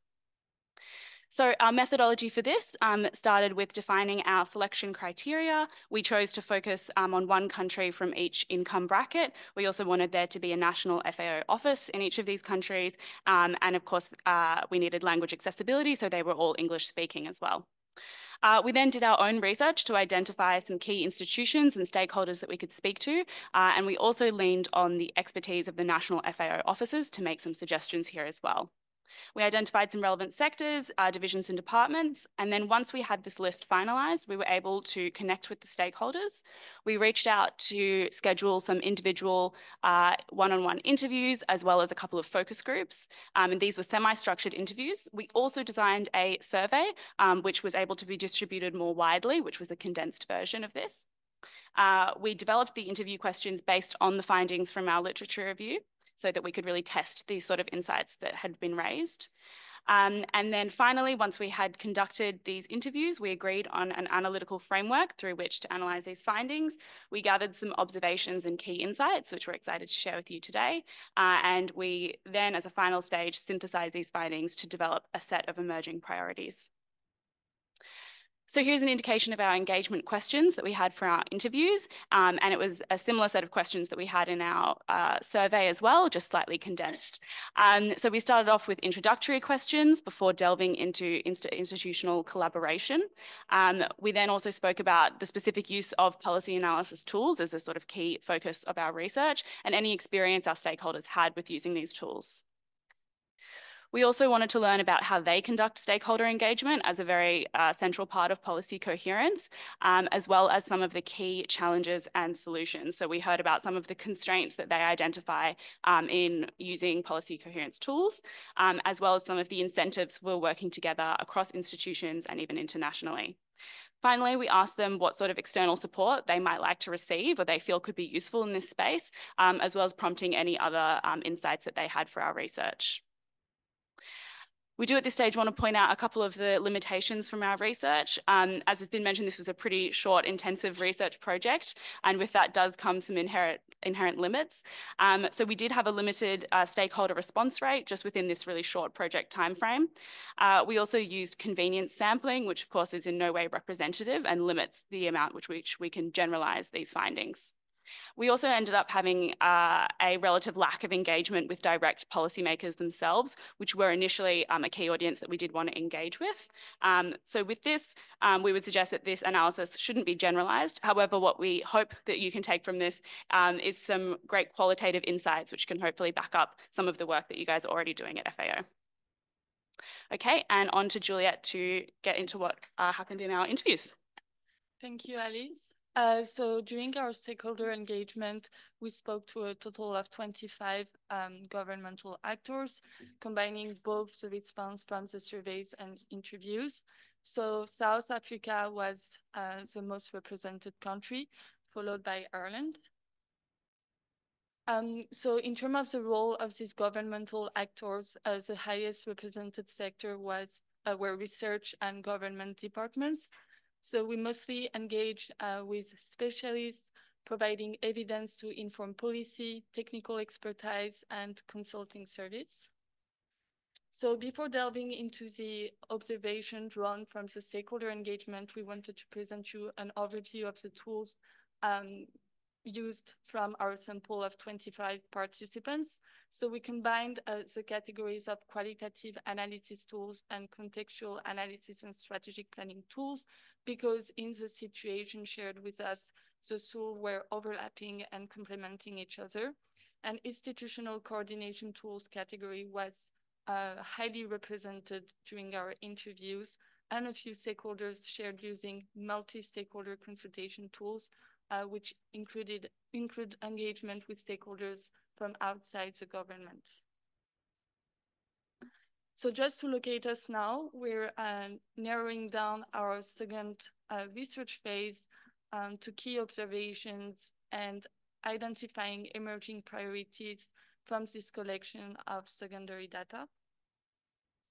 So a first observation we made is the linear approach to evidence-based policy in multiple cases. A lot of stakeholders shared the gap and disconnection between scientists and policymakers when it comes to transferring knowledge into the political sphere. So this highlights the need to develop specific capabilities to translate scientific knowledge into actionable resources for policymakers. So to provide a more practical perspective, one stakeholder from a scientific research council shared insights about the power dynamics between the research council and the agriculture department. And those power dynamics were leading to unequal distribution of responsibility and accountability for policy coherence. So in fact, the Research Council was mostly tasked with the evidence gathering stage of policy making and had very limited influence when it comes to the actual decisions for the policy development. And this gap was also observed in the policy making to policy implementation chain, where in some governmental structure, agencies are tasked with evaluating and formulating policies and require buy-in for implementation agencies. And therefore, this fragmented institutional setup and reliance on fluctuating political interest hinders the efforts toward achieving and operating through policy coherence. A second observation was a major trend in adopting a systemic approach to developing national agri-food system strategies.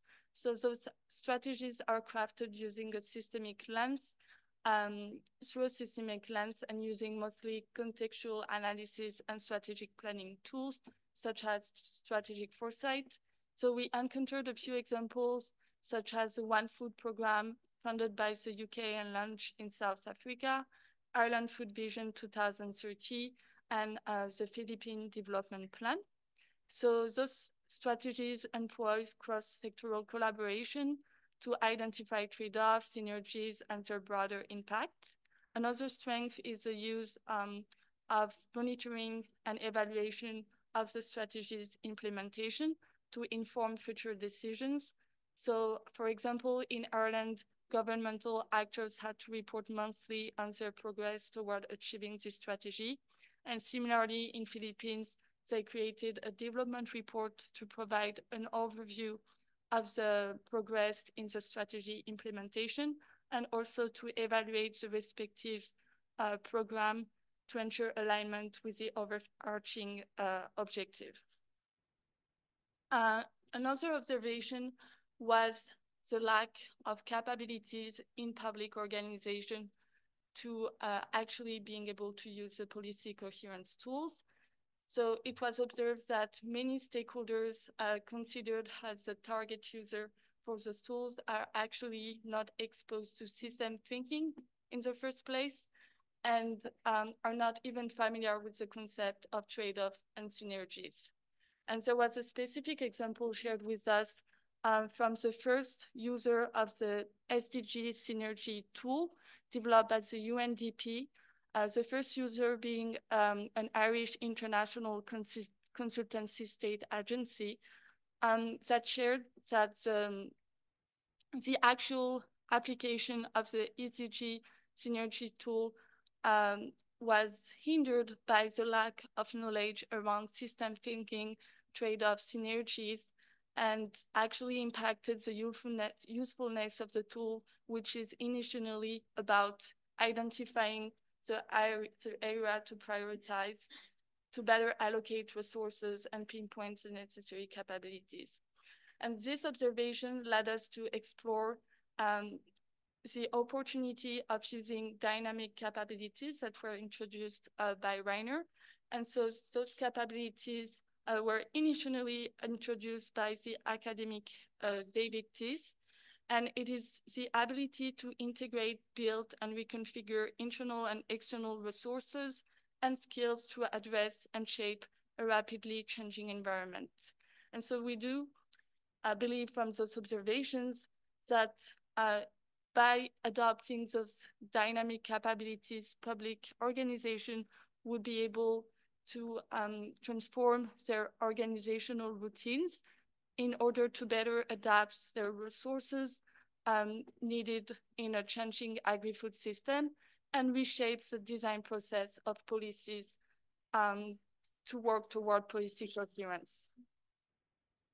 And lastly, our last observation is the important role that can play independent statutory body in ensuring policy coherence. So a specific example, again, was shared with us about an independent statutory body working to ensure food safety within the national agri-food system. And so the strategy of this body is structured around 5 key roles: adopting an integrated approach to enforce the adoption of food safety legislation across sectors, mandating thereby a cross-sectoral collaboration, but also making decisions based on scientific evidence and operating a legal framework which prevents the organization from depending on, again, fluctuating political interests. Also engaging with multidisciplinary stakeholders through advisory committees and consultations, which allow to include diverse perspectives and interests in order to develop more balanced policies, but also create an opportunity to collect feedback and answer concerns from different sectors. The fourth one being also aligning with global standards, global food safety standards, which ensure also transnational coherence. And finally, ensuring public accountability through a combination of mechanisms such as transparent communication, oversight mechanisms, complaint systems, among others. And I will hand it back to Alice to present our emerging priorities. Thank you, Julia.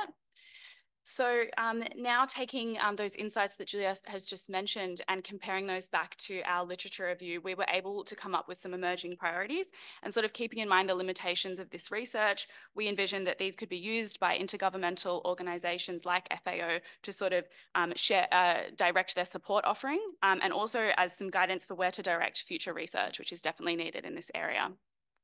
So our first priority here is about promoting that nonlinear approach, which aims to overcome the sort of gap between research knowledge and policymaking that we heard about in our engagement. So to develop a truly nonlinear and a more of a holistic approach to evidence-based policymaking, there are a couple avenues and strategies through which to do this.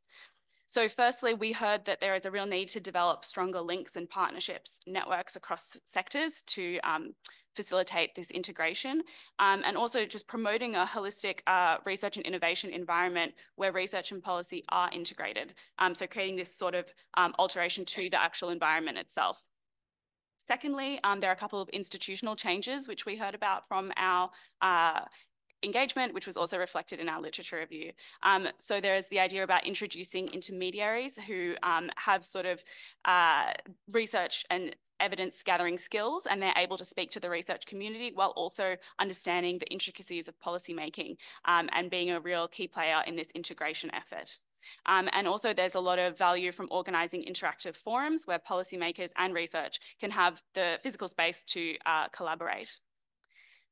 Finally, around this capabilities piece that we've been mentioning a few times, there is a need to sort of enhance capabilities on both sides of this. So enhancing researchers' abilities to communicate their findings actually effectively to policymakers, creating user-friendly tools which policymakers can then implement easily. And we also heard that policymakers as well can improve their capabilities in being more familiar with using scientific evidence and backing that up in their decision-making.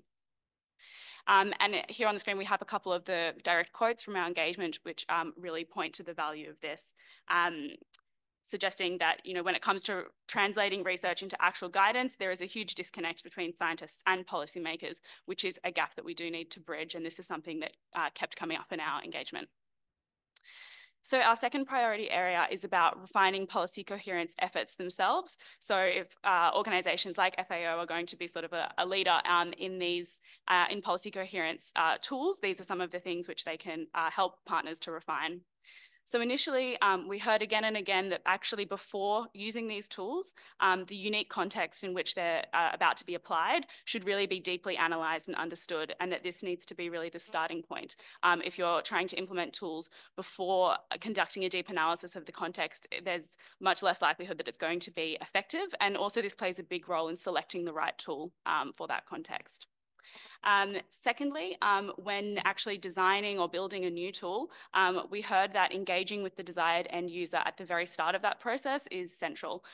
This will ensure the relevancy of the tool as well as securing buy-in, and meaning that these people are actually going to use it in their day-to-day process. And this is especially relevant if those end users are governments, and ensuring government input in the development is really helpful. And finally, the last one on this theme is about who you engage with when you're working in policy coherence efforts. So, of course, with policy coherence, it's really valuable to work with the willing, those who are already on board, have some sort of understanding, and perhaps already see the value of this. And while that's, of course, hugely valuable, we also heard that there is a real need to bring to the table the more skeptical and perhaps resistant stakeholders, because such a huge part of policy coherence is working through disagreement and finding common ground to move forward. And our final priority theme here is about the specific sort of country level support that intergovernmental organisations could provide. And this is sort of coming directly from that question, asking our stakeholders where they identify the most valuable areas. So firstly, there's a real need to invest upstream in the targeted users' capacities to engage with these tools. And this is sort of twofold. We kept hearing that developing general awareness of systems approaches will be really helpful, especially in sort of upskilling the future generation of policymakers who are going to need to use these tools. And also directing funding towards collaborative policy coherence efforts is a great way to encourage participation in these tools. Secondly, organisations like FAO, our stakeholders would like to receive more solid advice on how to actually turn these aspirational commitments that they've made into actionable programs.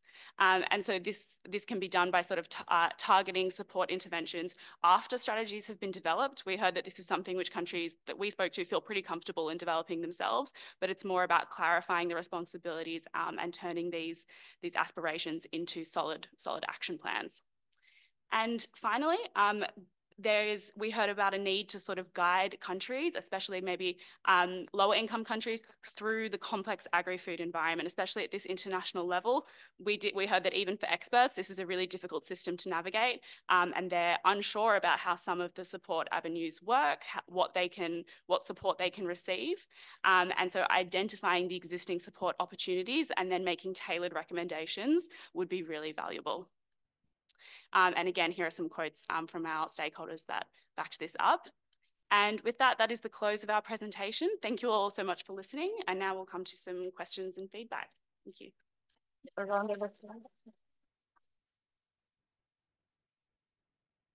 Thank you so much. I think these are really great findings, very interesting, especially considering the such short amount of time that you had. So congratulations. And I think some of your findings also provide some answers to the questions that we had in the previous session. So since this is part of your grading, I will now give the floor to IIPP faculty for comments and questions. Over to you, Rainer, and please only keep it to 10 minutes. Yes, thank you very much. I actually like to give the floor to Isadora, who's online, and she's the second marker, as it were. And so over to you, Isadora. Hi, everyone. It's wonderful to be with you today and the students. That's a really fantastic presentation. I'm incredibly impressed at how much you were able to do in your 2 weeks, and really taking on 4 research questions is no easy task. I think I would start my reflection with highlighting your point on kind of the importance of context and the importance of nuance here that's coming out. And I'm curious what came up for you in either the tools or toolkits that are specific to the challenge of agri-food systems, different to any other problem that surfaced in either your literature review or your interviews, kind of the nuance there. I'd be curious about kind of what are the unique dynamic capabilities necessary for solving agri-food system challenges. Yeah, go ahead. Hello, thank you for your question. So in terms of the relationship with the tools, so one of the interesting categories that could be linked to exploring more the adoption of dynamic capabilities is coming from the contextual analysis and strategic planning tools category, which was which include, for example, design thinking,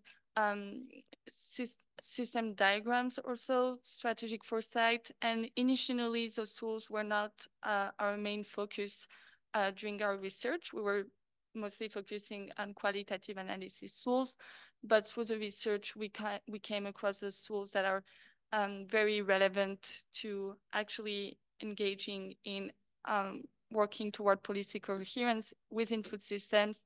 The reason being that dynamic capabilities tools such as shaping,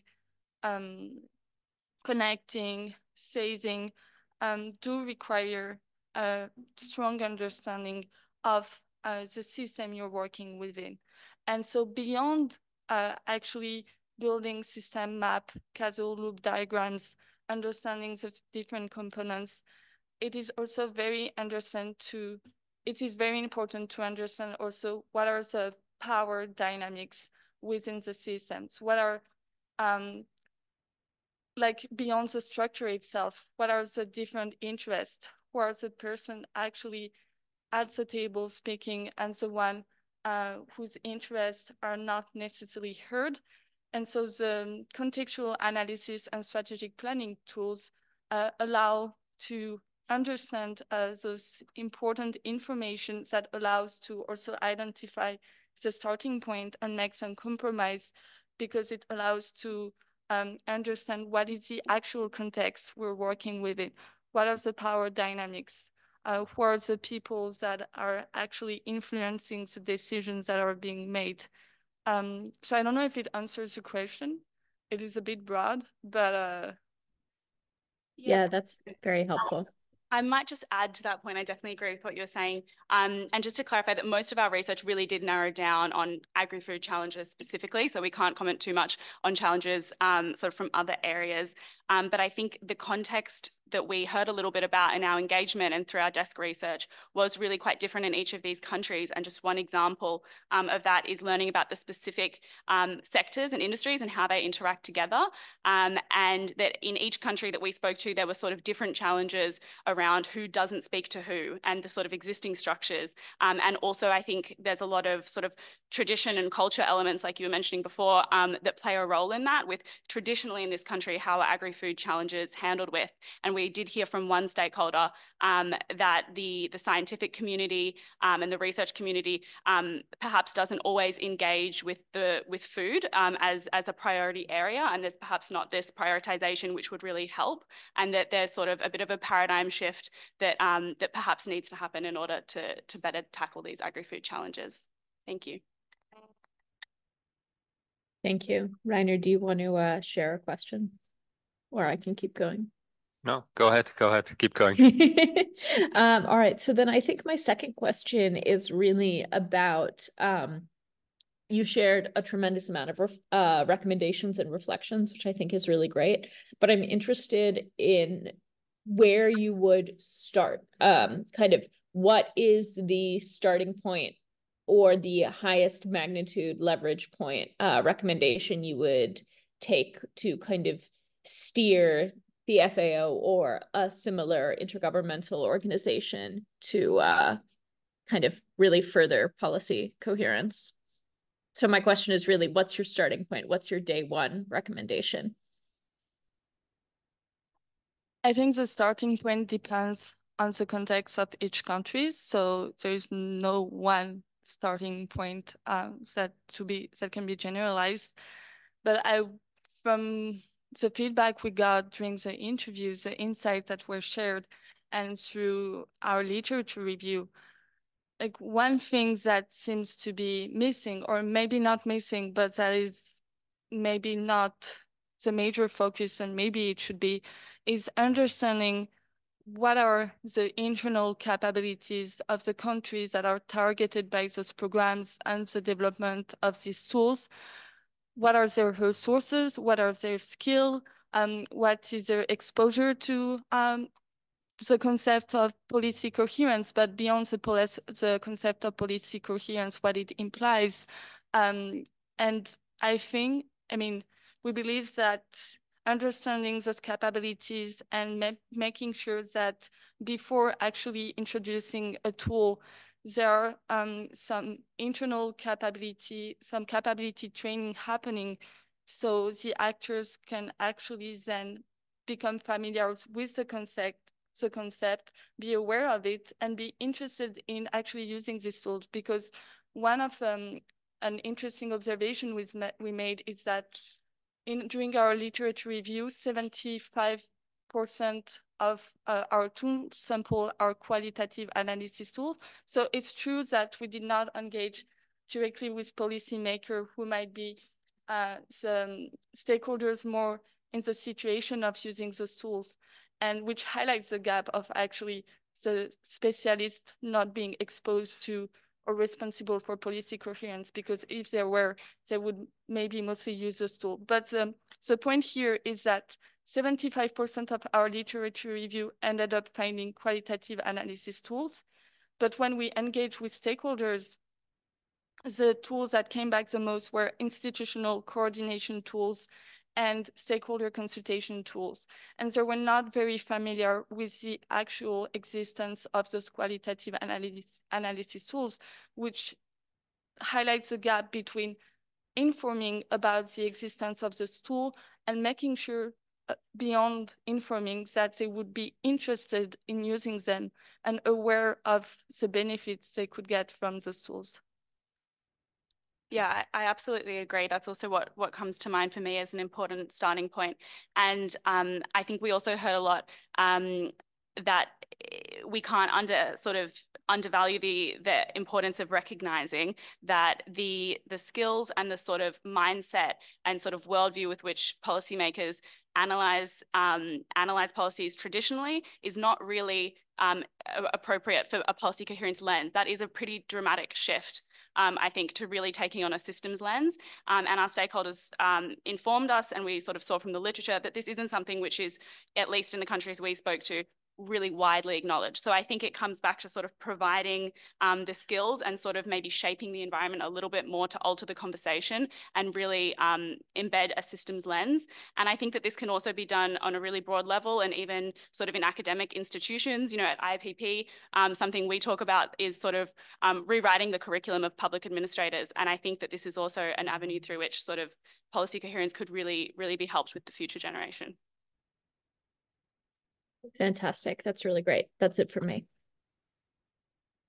Yeah, thank you very much. I think we are also at time, so I don't need to ask any questions because I was also the primary supervisor for the students. I just wanted to congratulate you on such a great job, and you had such a limited time for doing qualitative research, interviews and everything. I think you did a brilliant job. So congratulations only from my side. Thank you very much.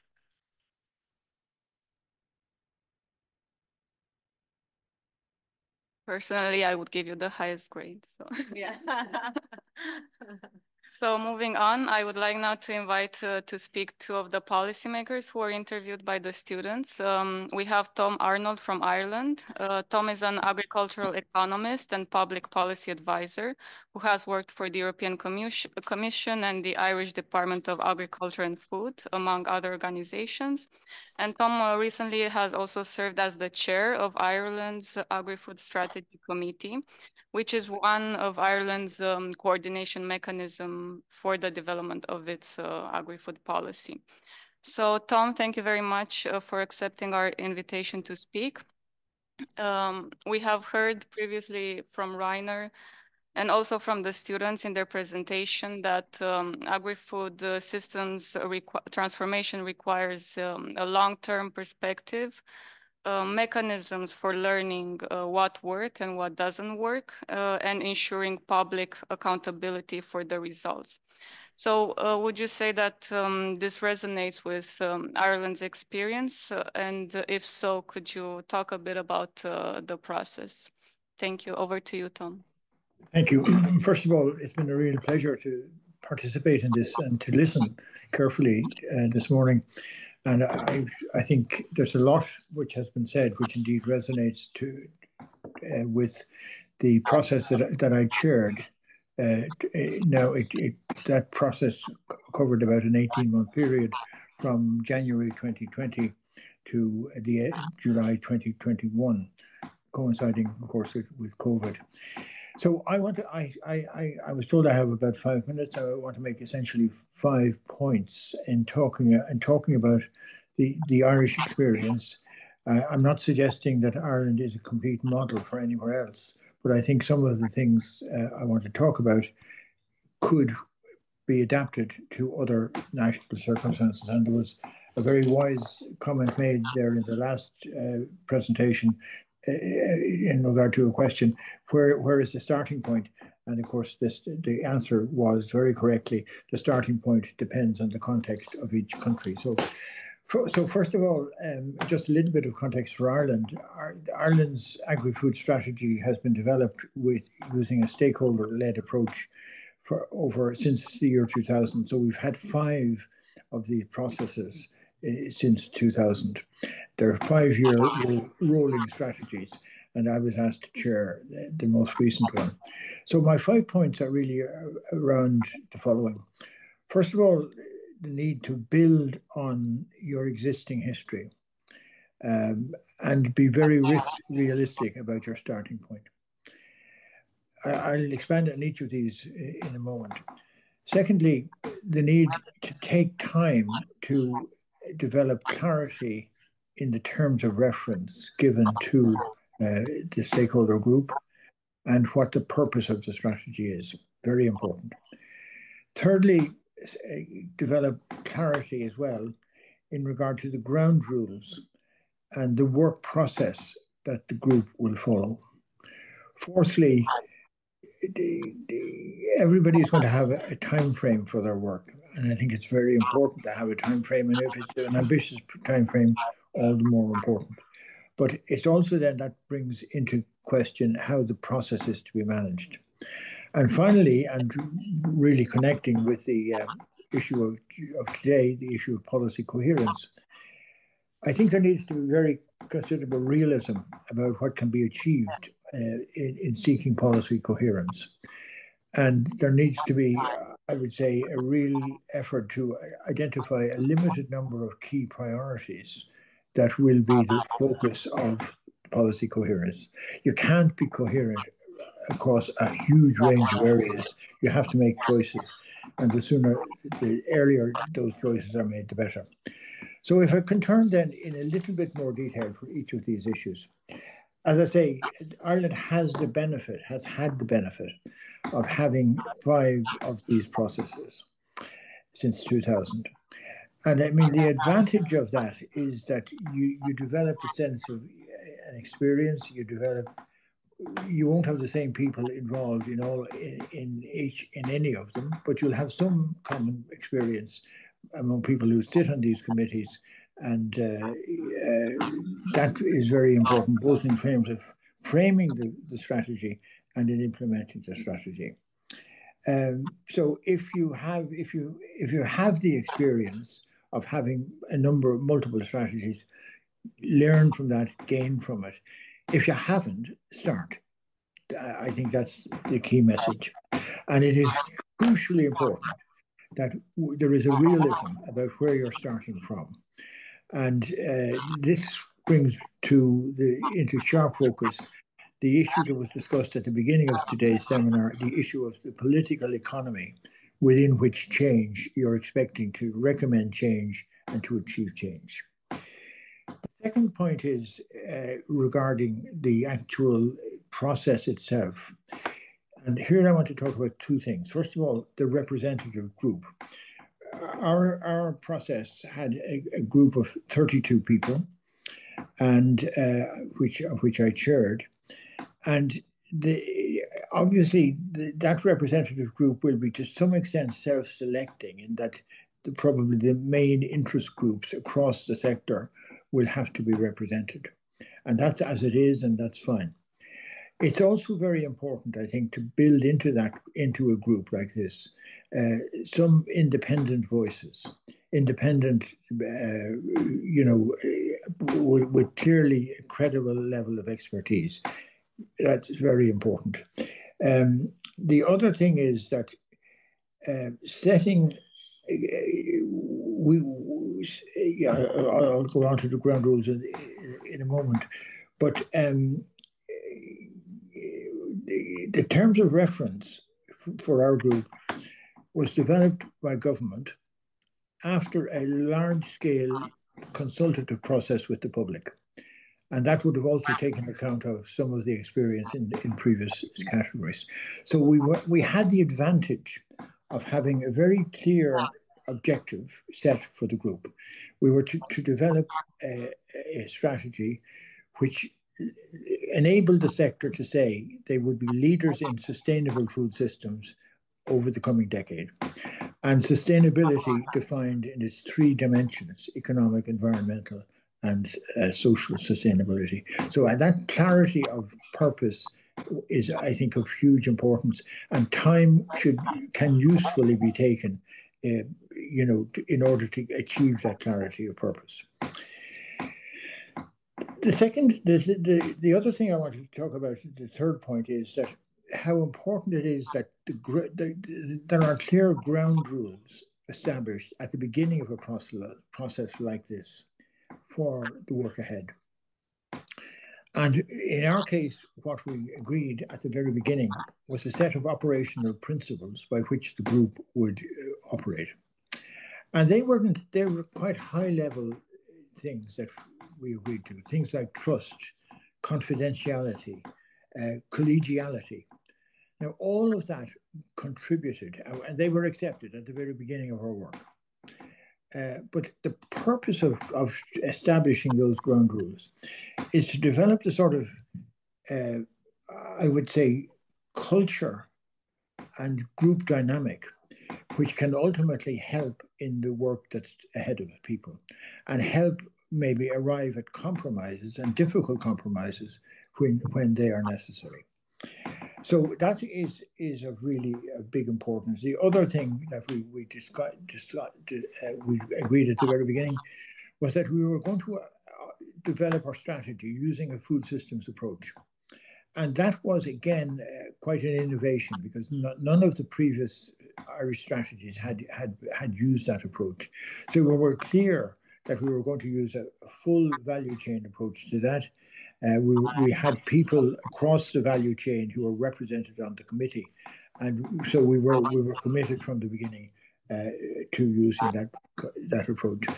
But here there is also an important issue that was touched upon during this morning's discussion. The need to try to make sure that when we talk about food systems, we are not overcomplicating life. We are not developing a level of complexity which makes it impossible to operate in the analysis and to operate in the recommendations. So that I think is hugely important, and that will come to the last 2 points that I want to make as well. The time, I think it's important that committees are given an ambitious but realistic time frame to do their work. And so from the beginning, you know that this is not going to be a completely elastic process. So sorry to interrupt. Could you please try to wrap up in the next minute or so? Yes, I'm doing exactly that.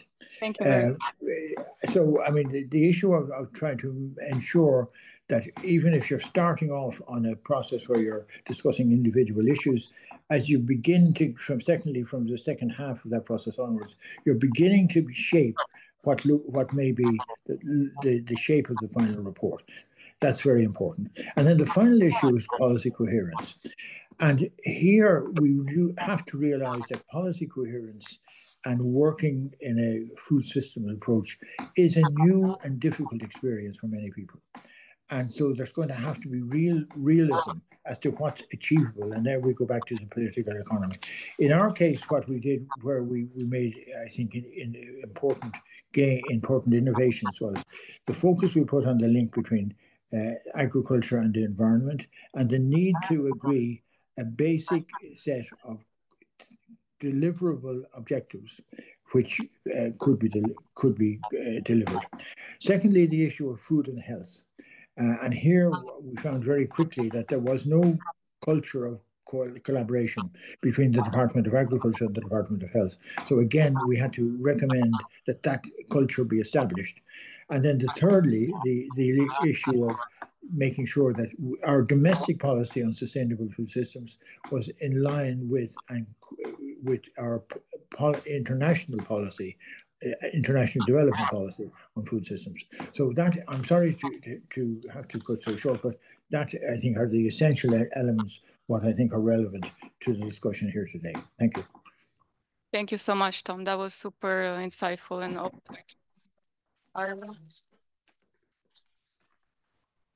I'm conscious of time, so I will move straight to our second speaker. We also have Dr. Peter Jacobs from South Africa. Peter is the strategic lead in the Human Sciences Research Council, and he has conducted extensive research in relation to rural innovation and agri-food systems, and has been working closely with policymakers for the development of policies. So Peter, thank you for being here. What we have heard in the students' presentation is that there is this gap between research and policy making, where intermediaries that understand both policy planning and the research side can play a role.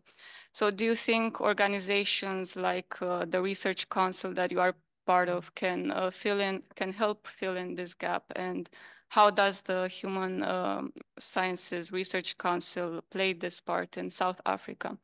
Thank you. Over to you. Yeah, good afternoon. Thank you very much for inviting me to be part of this conversation.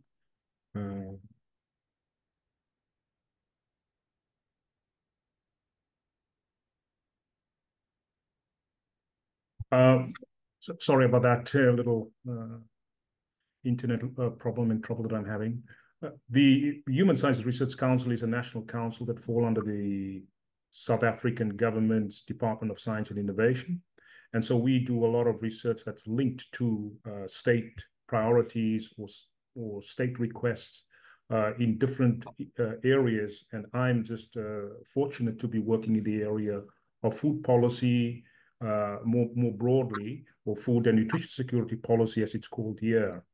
So the Human Sciences Research Council takes up a variety of different types of research activities with the state as well as with non-state actors. So my role has not been as practical and at the coalface as Tom's role in Ireland, but I have interacted with a variety of policy processes here especially through work that's been commissioned by the government for us to do a little bit of investigation on what is happening in food policy, the monitoring and evaluation of food policy impacts on local communities, and just data gathering, also supporting the National Statistics Council or statistics body to collect and refine its own instruments in collecting data and information about food policy. So it's all about evidence-based food policy and supporting evidence-based food policy.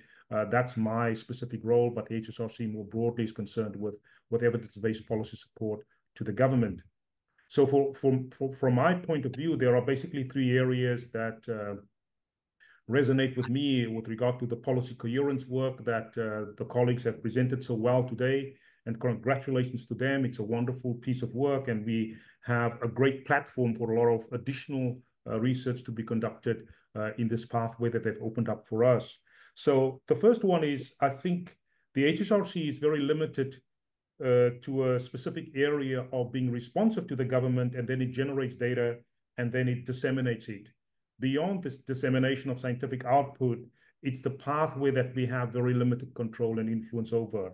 And this is the pathway around uptake, the utilization of the science in the policy space, as well as seeing or bringing about the actual real world changes. And for us, the greatest overarching dynamic in this is what I refer to as what is called getting the timing right. Because the evolution of policy takes place over multiple periods, and it's not enough just therefore to focus purely on learning capabilities as what Professor Rainer highlighted in the beginning, but you've got to get the timing right. If you miss the beat on timing, you will be delayed and you will be very, very far behind. So HSRC therefore is in a very fortunate position, but it's got to navigate the pathway around what is referred to as filtering of scientific messages into policy. So this filtering doesn't take place within the HRC. This takes place by advisors that are all found within the state. The second point is, I think there is not only the fragmentation of competing mandates and structures and priorities of state officials and government departments. There are also, I think, competing paradigms, and Tom alluded to this in political economy, but I think the research team highlighted the importance of that front. So this is the so-called elephant in the room, that there are competing paradigms of the approach that's informing the way in which food policy is being made, but this is not always put up front.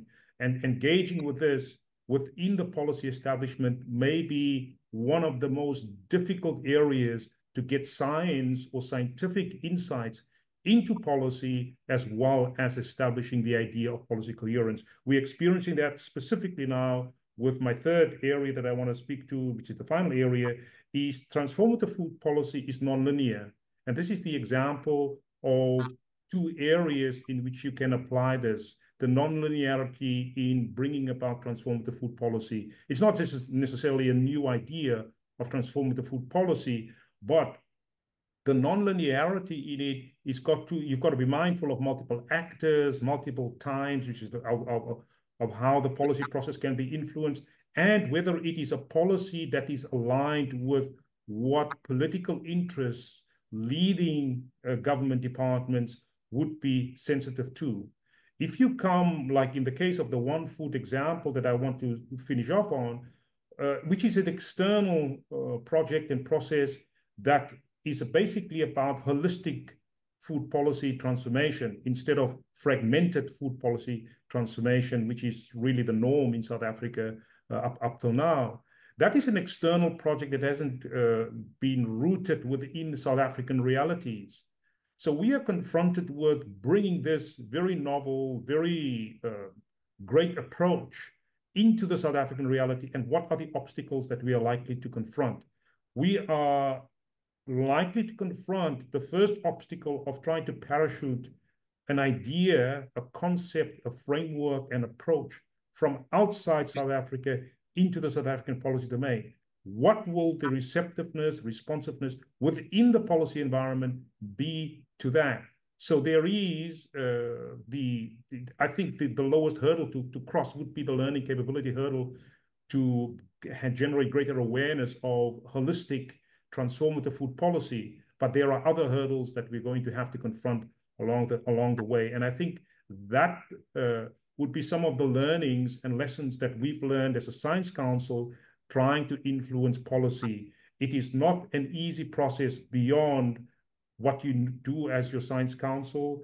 There are fragmented mandates that are rooted in, I think, competing paradigms and political economy approaches to food policy, and that food policy change is nonlinear. And with the one food process, I think we've got to be hyper aware of the nonlinearities that will confront us going along that pathway. So those are the learnings and lessons from our side in South Africa.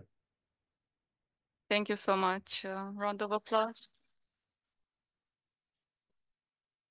Thank you both, Tom and Peter. I think it's great to hear about how these findings play out at the country level.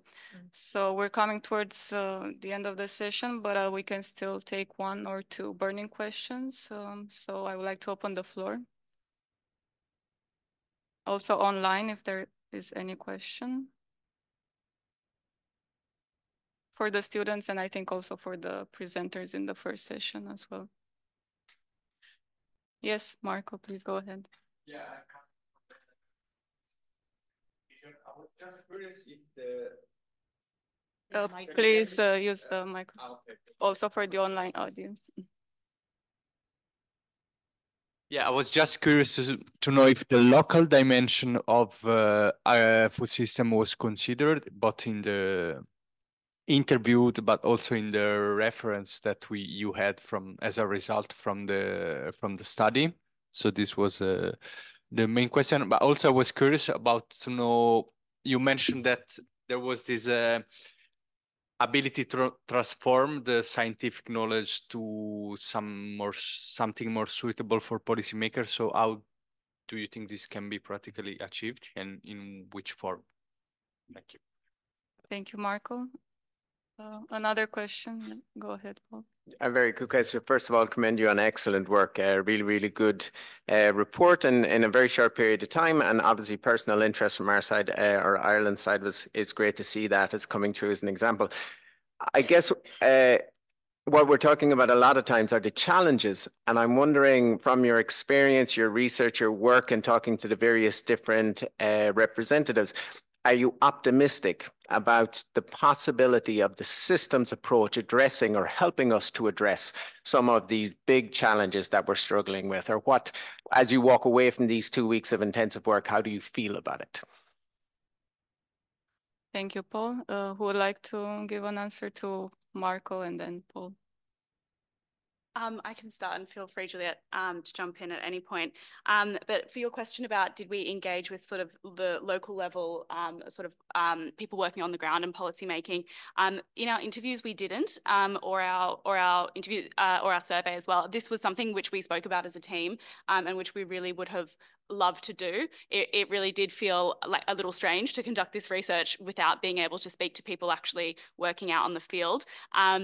However, I guess it was just down to the limitations, and we really wanted to leverage the existing relationships that FAO had.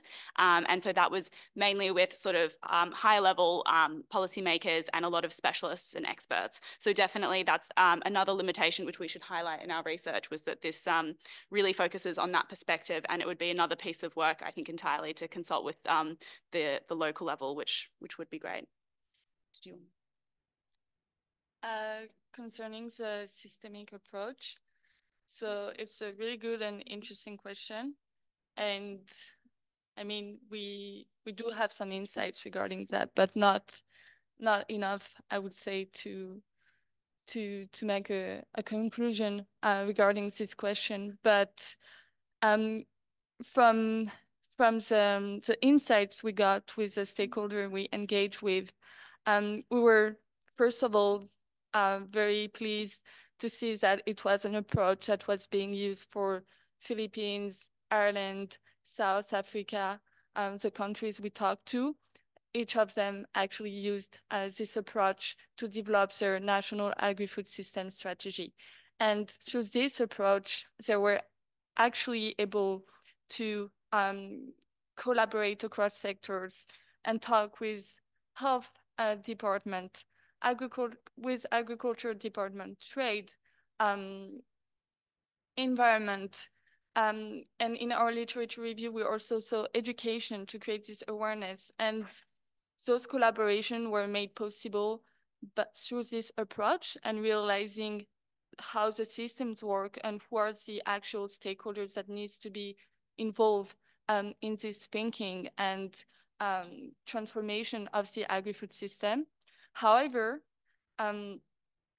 it's something that needs to be considered and would be an area to explore is, even though you adapt this systemic approach, how do you deal with a power dynamic? Again, we're coming back to that, but it is something that we did study also and that came back a few times is, even though you understand this, the need for this cross-sectoral collaboration, there are still those power dynamics that make some interests becoming more important to the eyes of certain stakeholders that do hold most of the power and therefore the space into the decision making. So it's good to adopt this approach, but you also need to deal with how are the actors actually sharing this space and making sure that they do find a common ground that ensure balanced policies and equal trade-off to transform this system. Great, thank you. And to the final question, and I guess we can both share our thoughts about sort of how we feel about policy coherence efforts in general. But I do just want to clarify for the audience that this was a just under 2 months project, not 2 weeks. That would have been really quite something. Yes. Yeah, but at the beginning, I think none of us were familiar with policy coherence theory, and I don't think any of us had any experience working or even researching agri-food systems. So it's really been an incredible 2 months, and we've loved learning as much as we can from FAO. They've been incredible partners and collaborators, and it's been really great to really immerse ourselves over the last 2 months. And I think for me, personally, I do feel quite hopeful about sort of the policy coherence ideas, but similar to, I think, a point Rainer raised earlier, you know, it's not a solution in any sense. It's not a silver bullet. I more view it as a precondition to solving some of these grand challenges. But I think that if this precondition was achieved and that we worked in a more coherent fashion globally and sort of a systems lens was really adopted in a widespread manner where people really understand how a small change in one part of the system has huge ripple effects somewhere else in the system, that we would be much better equipped to deal with some of these challenges. So I hope that this is an area that continues to grow. Thank you. I think we are coming to an end. Before passing for closing remarks, I would like to share concluding thought. So I think what we have heard today in both sessions is that a systems approach is hard, and countries, and not only countries, but organizations, regions, cities, and so on, they all have, they all start with different levels of capabilities for adopting a systems approach.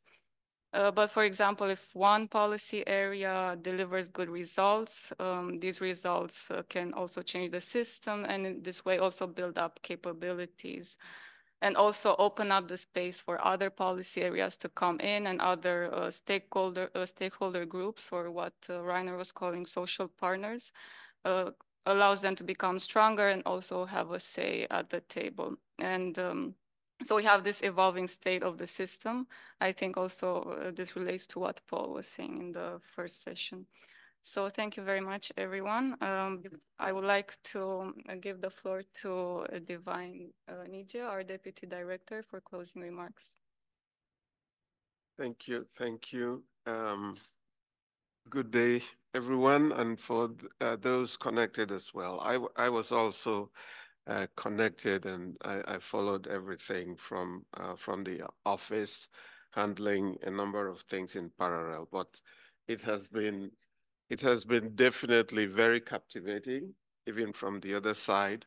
I was so excited following the different presentations, which were, full of content. I think for the short time we've had, it's been very, very rich and very, very informative, even for me. I have been dealing with this subject over the last couple of years, but every day I learn something new, and today I definitely learned something new. So it's definitely been important to add this to the repertoire of things we have on learning, on how policymaking for agri-food systems transformation might be improved through better insights into policy coherence and policy frameworks and tools for improving public sector capabilities. ESF division led by Ms.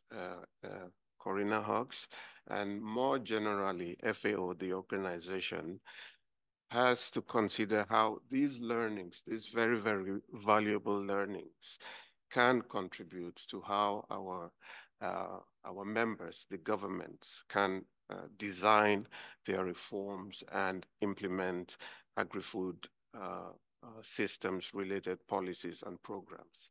At the end of the day, what we are trying to achieve are these sustainable development goals as articulated in the 2030 agenda.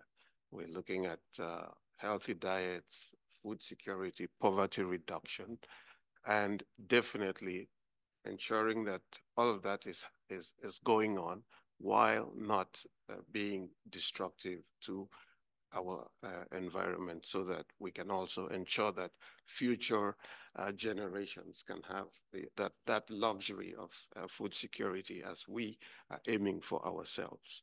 So as mentioned by Corinna, the UN Food Systems Summit was a pivotal milestone in governments acknowledging that a systemic approach is required for addressing these critical challenges, as I mentioned earlier.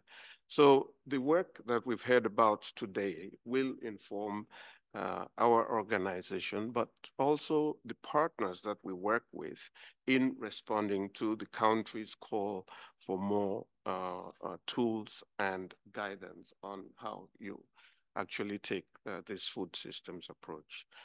The Food Systems Hub is a core enabler in this respect, and FAO is working with the hub to ensure that these types of learnings and tools are disseminated as widely as possible. At the regional level, for instance, in the Africa region, FAO is also working closely with the African Union for the renegotiation of the post-Malabo agenda, as Siobhan eloquently explained in her interventions. And so these interventions will emphasize the adoption of a systemic approach for the challenges facing agri-food systems in the Africa region, and the collaboration with the University College London and the learnings from today will inform that process. Collaboration with our colleagues in the Europe and Central Asia offices and in our regional offices in Latin America and also in Asia Pacific also means that these types of products and lessons that are coming out of this experience can be adapted to the regional context. I think that's very, very important. There is the global, but there is definitely contextualized dimensions to this issue. And so it is important how we work at these decentralized facets of our organizational structure. So in short, without leveraging FAO's strategic partnerships, including with regional partners, the scope of what we are learning about today will be limited, and its potential for upscaling for the transformation of agri-food systems will, of course, be hampered. With this, I would like to also join the call. I think it's been made here before, and to reinforce the call to work with all colleagues and partners so that we can work together to converge our learnings and efforts for achieving these transformational changes that we want to see. The FAO Director General, Dr. Chu Dong-yu, articulates this very well in our strategic vision to support better production, a better environment, better nutrition, and a better life for all today, but definitely also tomorrow. So to close, I would like to extend immense thanks, first of all, to the government of Ireland for providing the funding of the projects under which we've been able to fund this very, very important activity, and definitely to extend our warm appreciation in particular to Professor Rainer Kattel from the University College of London, and for his team coming all the way to Rome again, and to also acknowledge the collaboration we've had over the past year, which has made a significant contribution to FAO's work on systems thinking and tools. And definitely to, I have here in my notes, Alice, Juliet, Dana, Anderson, and the students of UCL who made presentations today.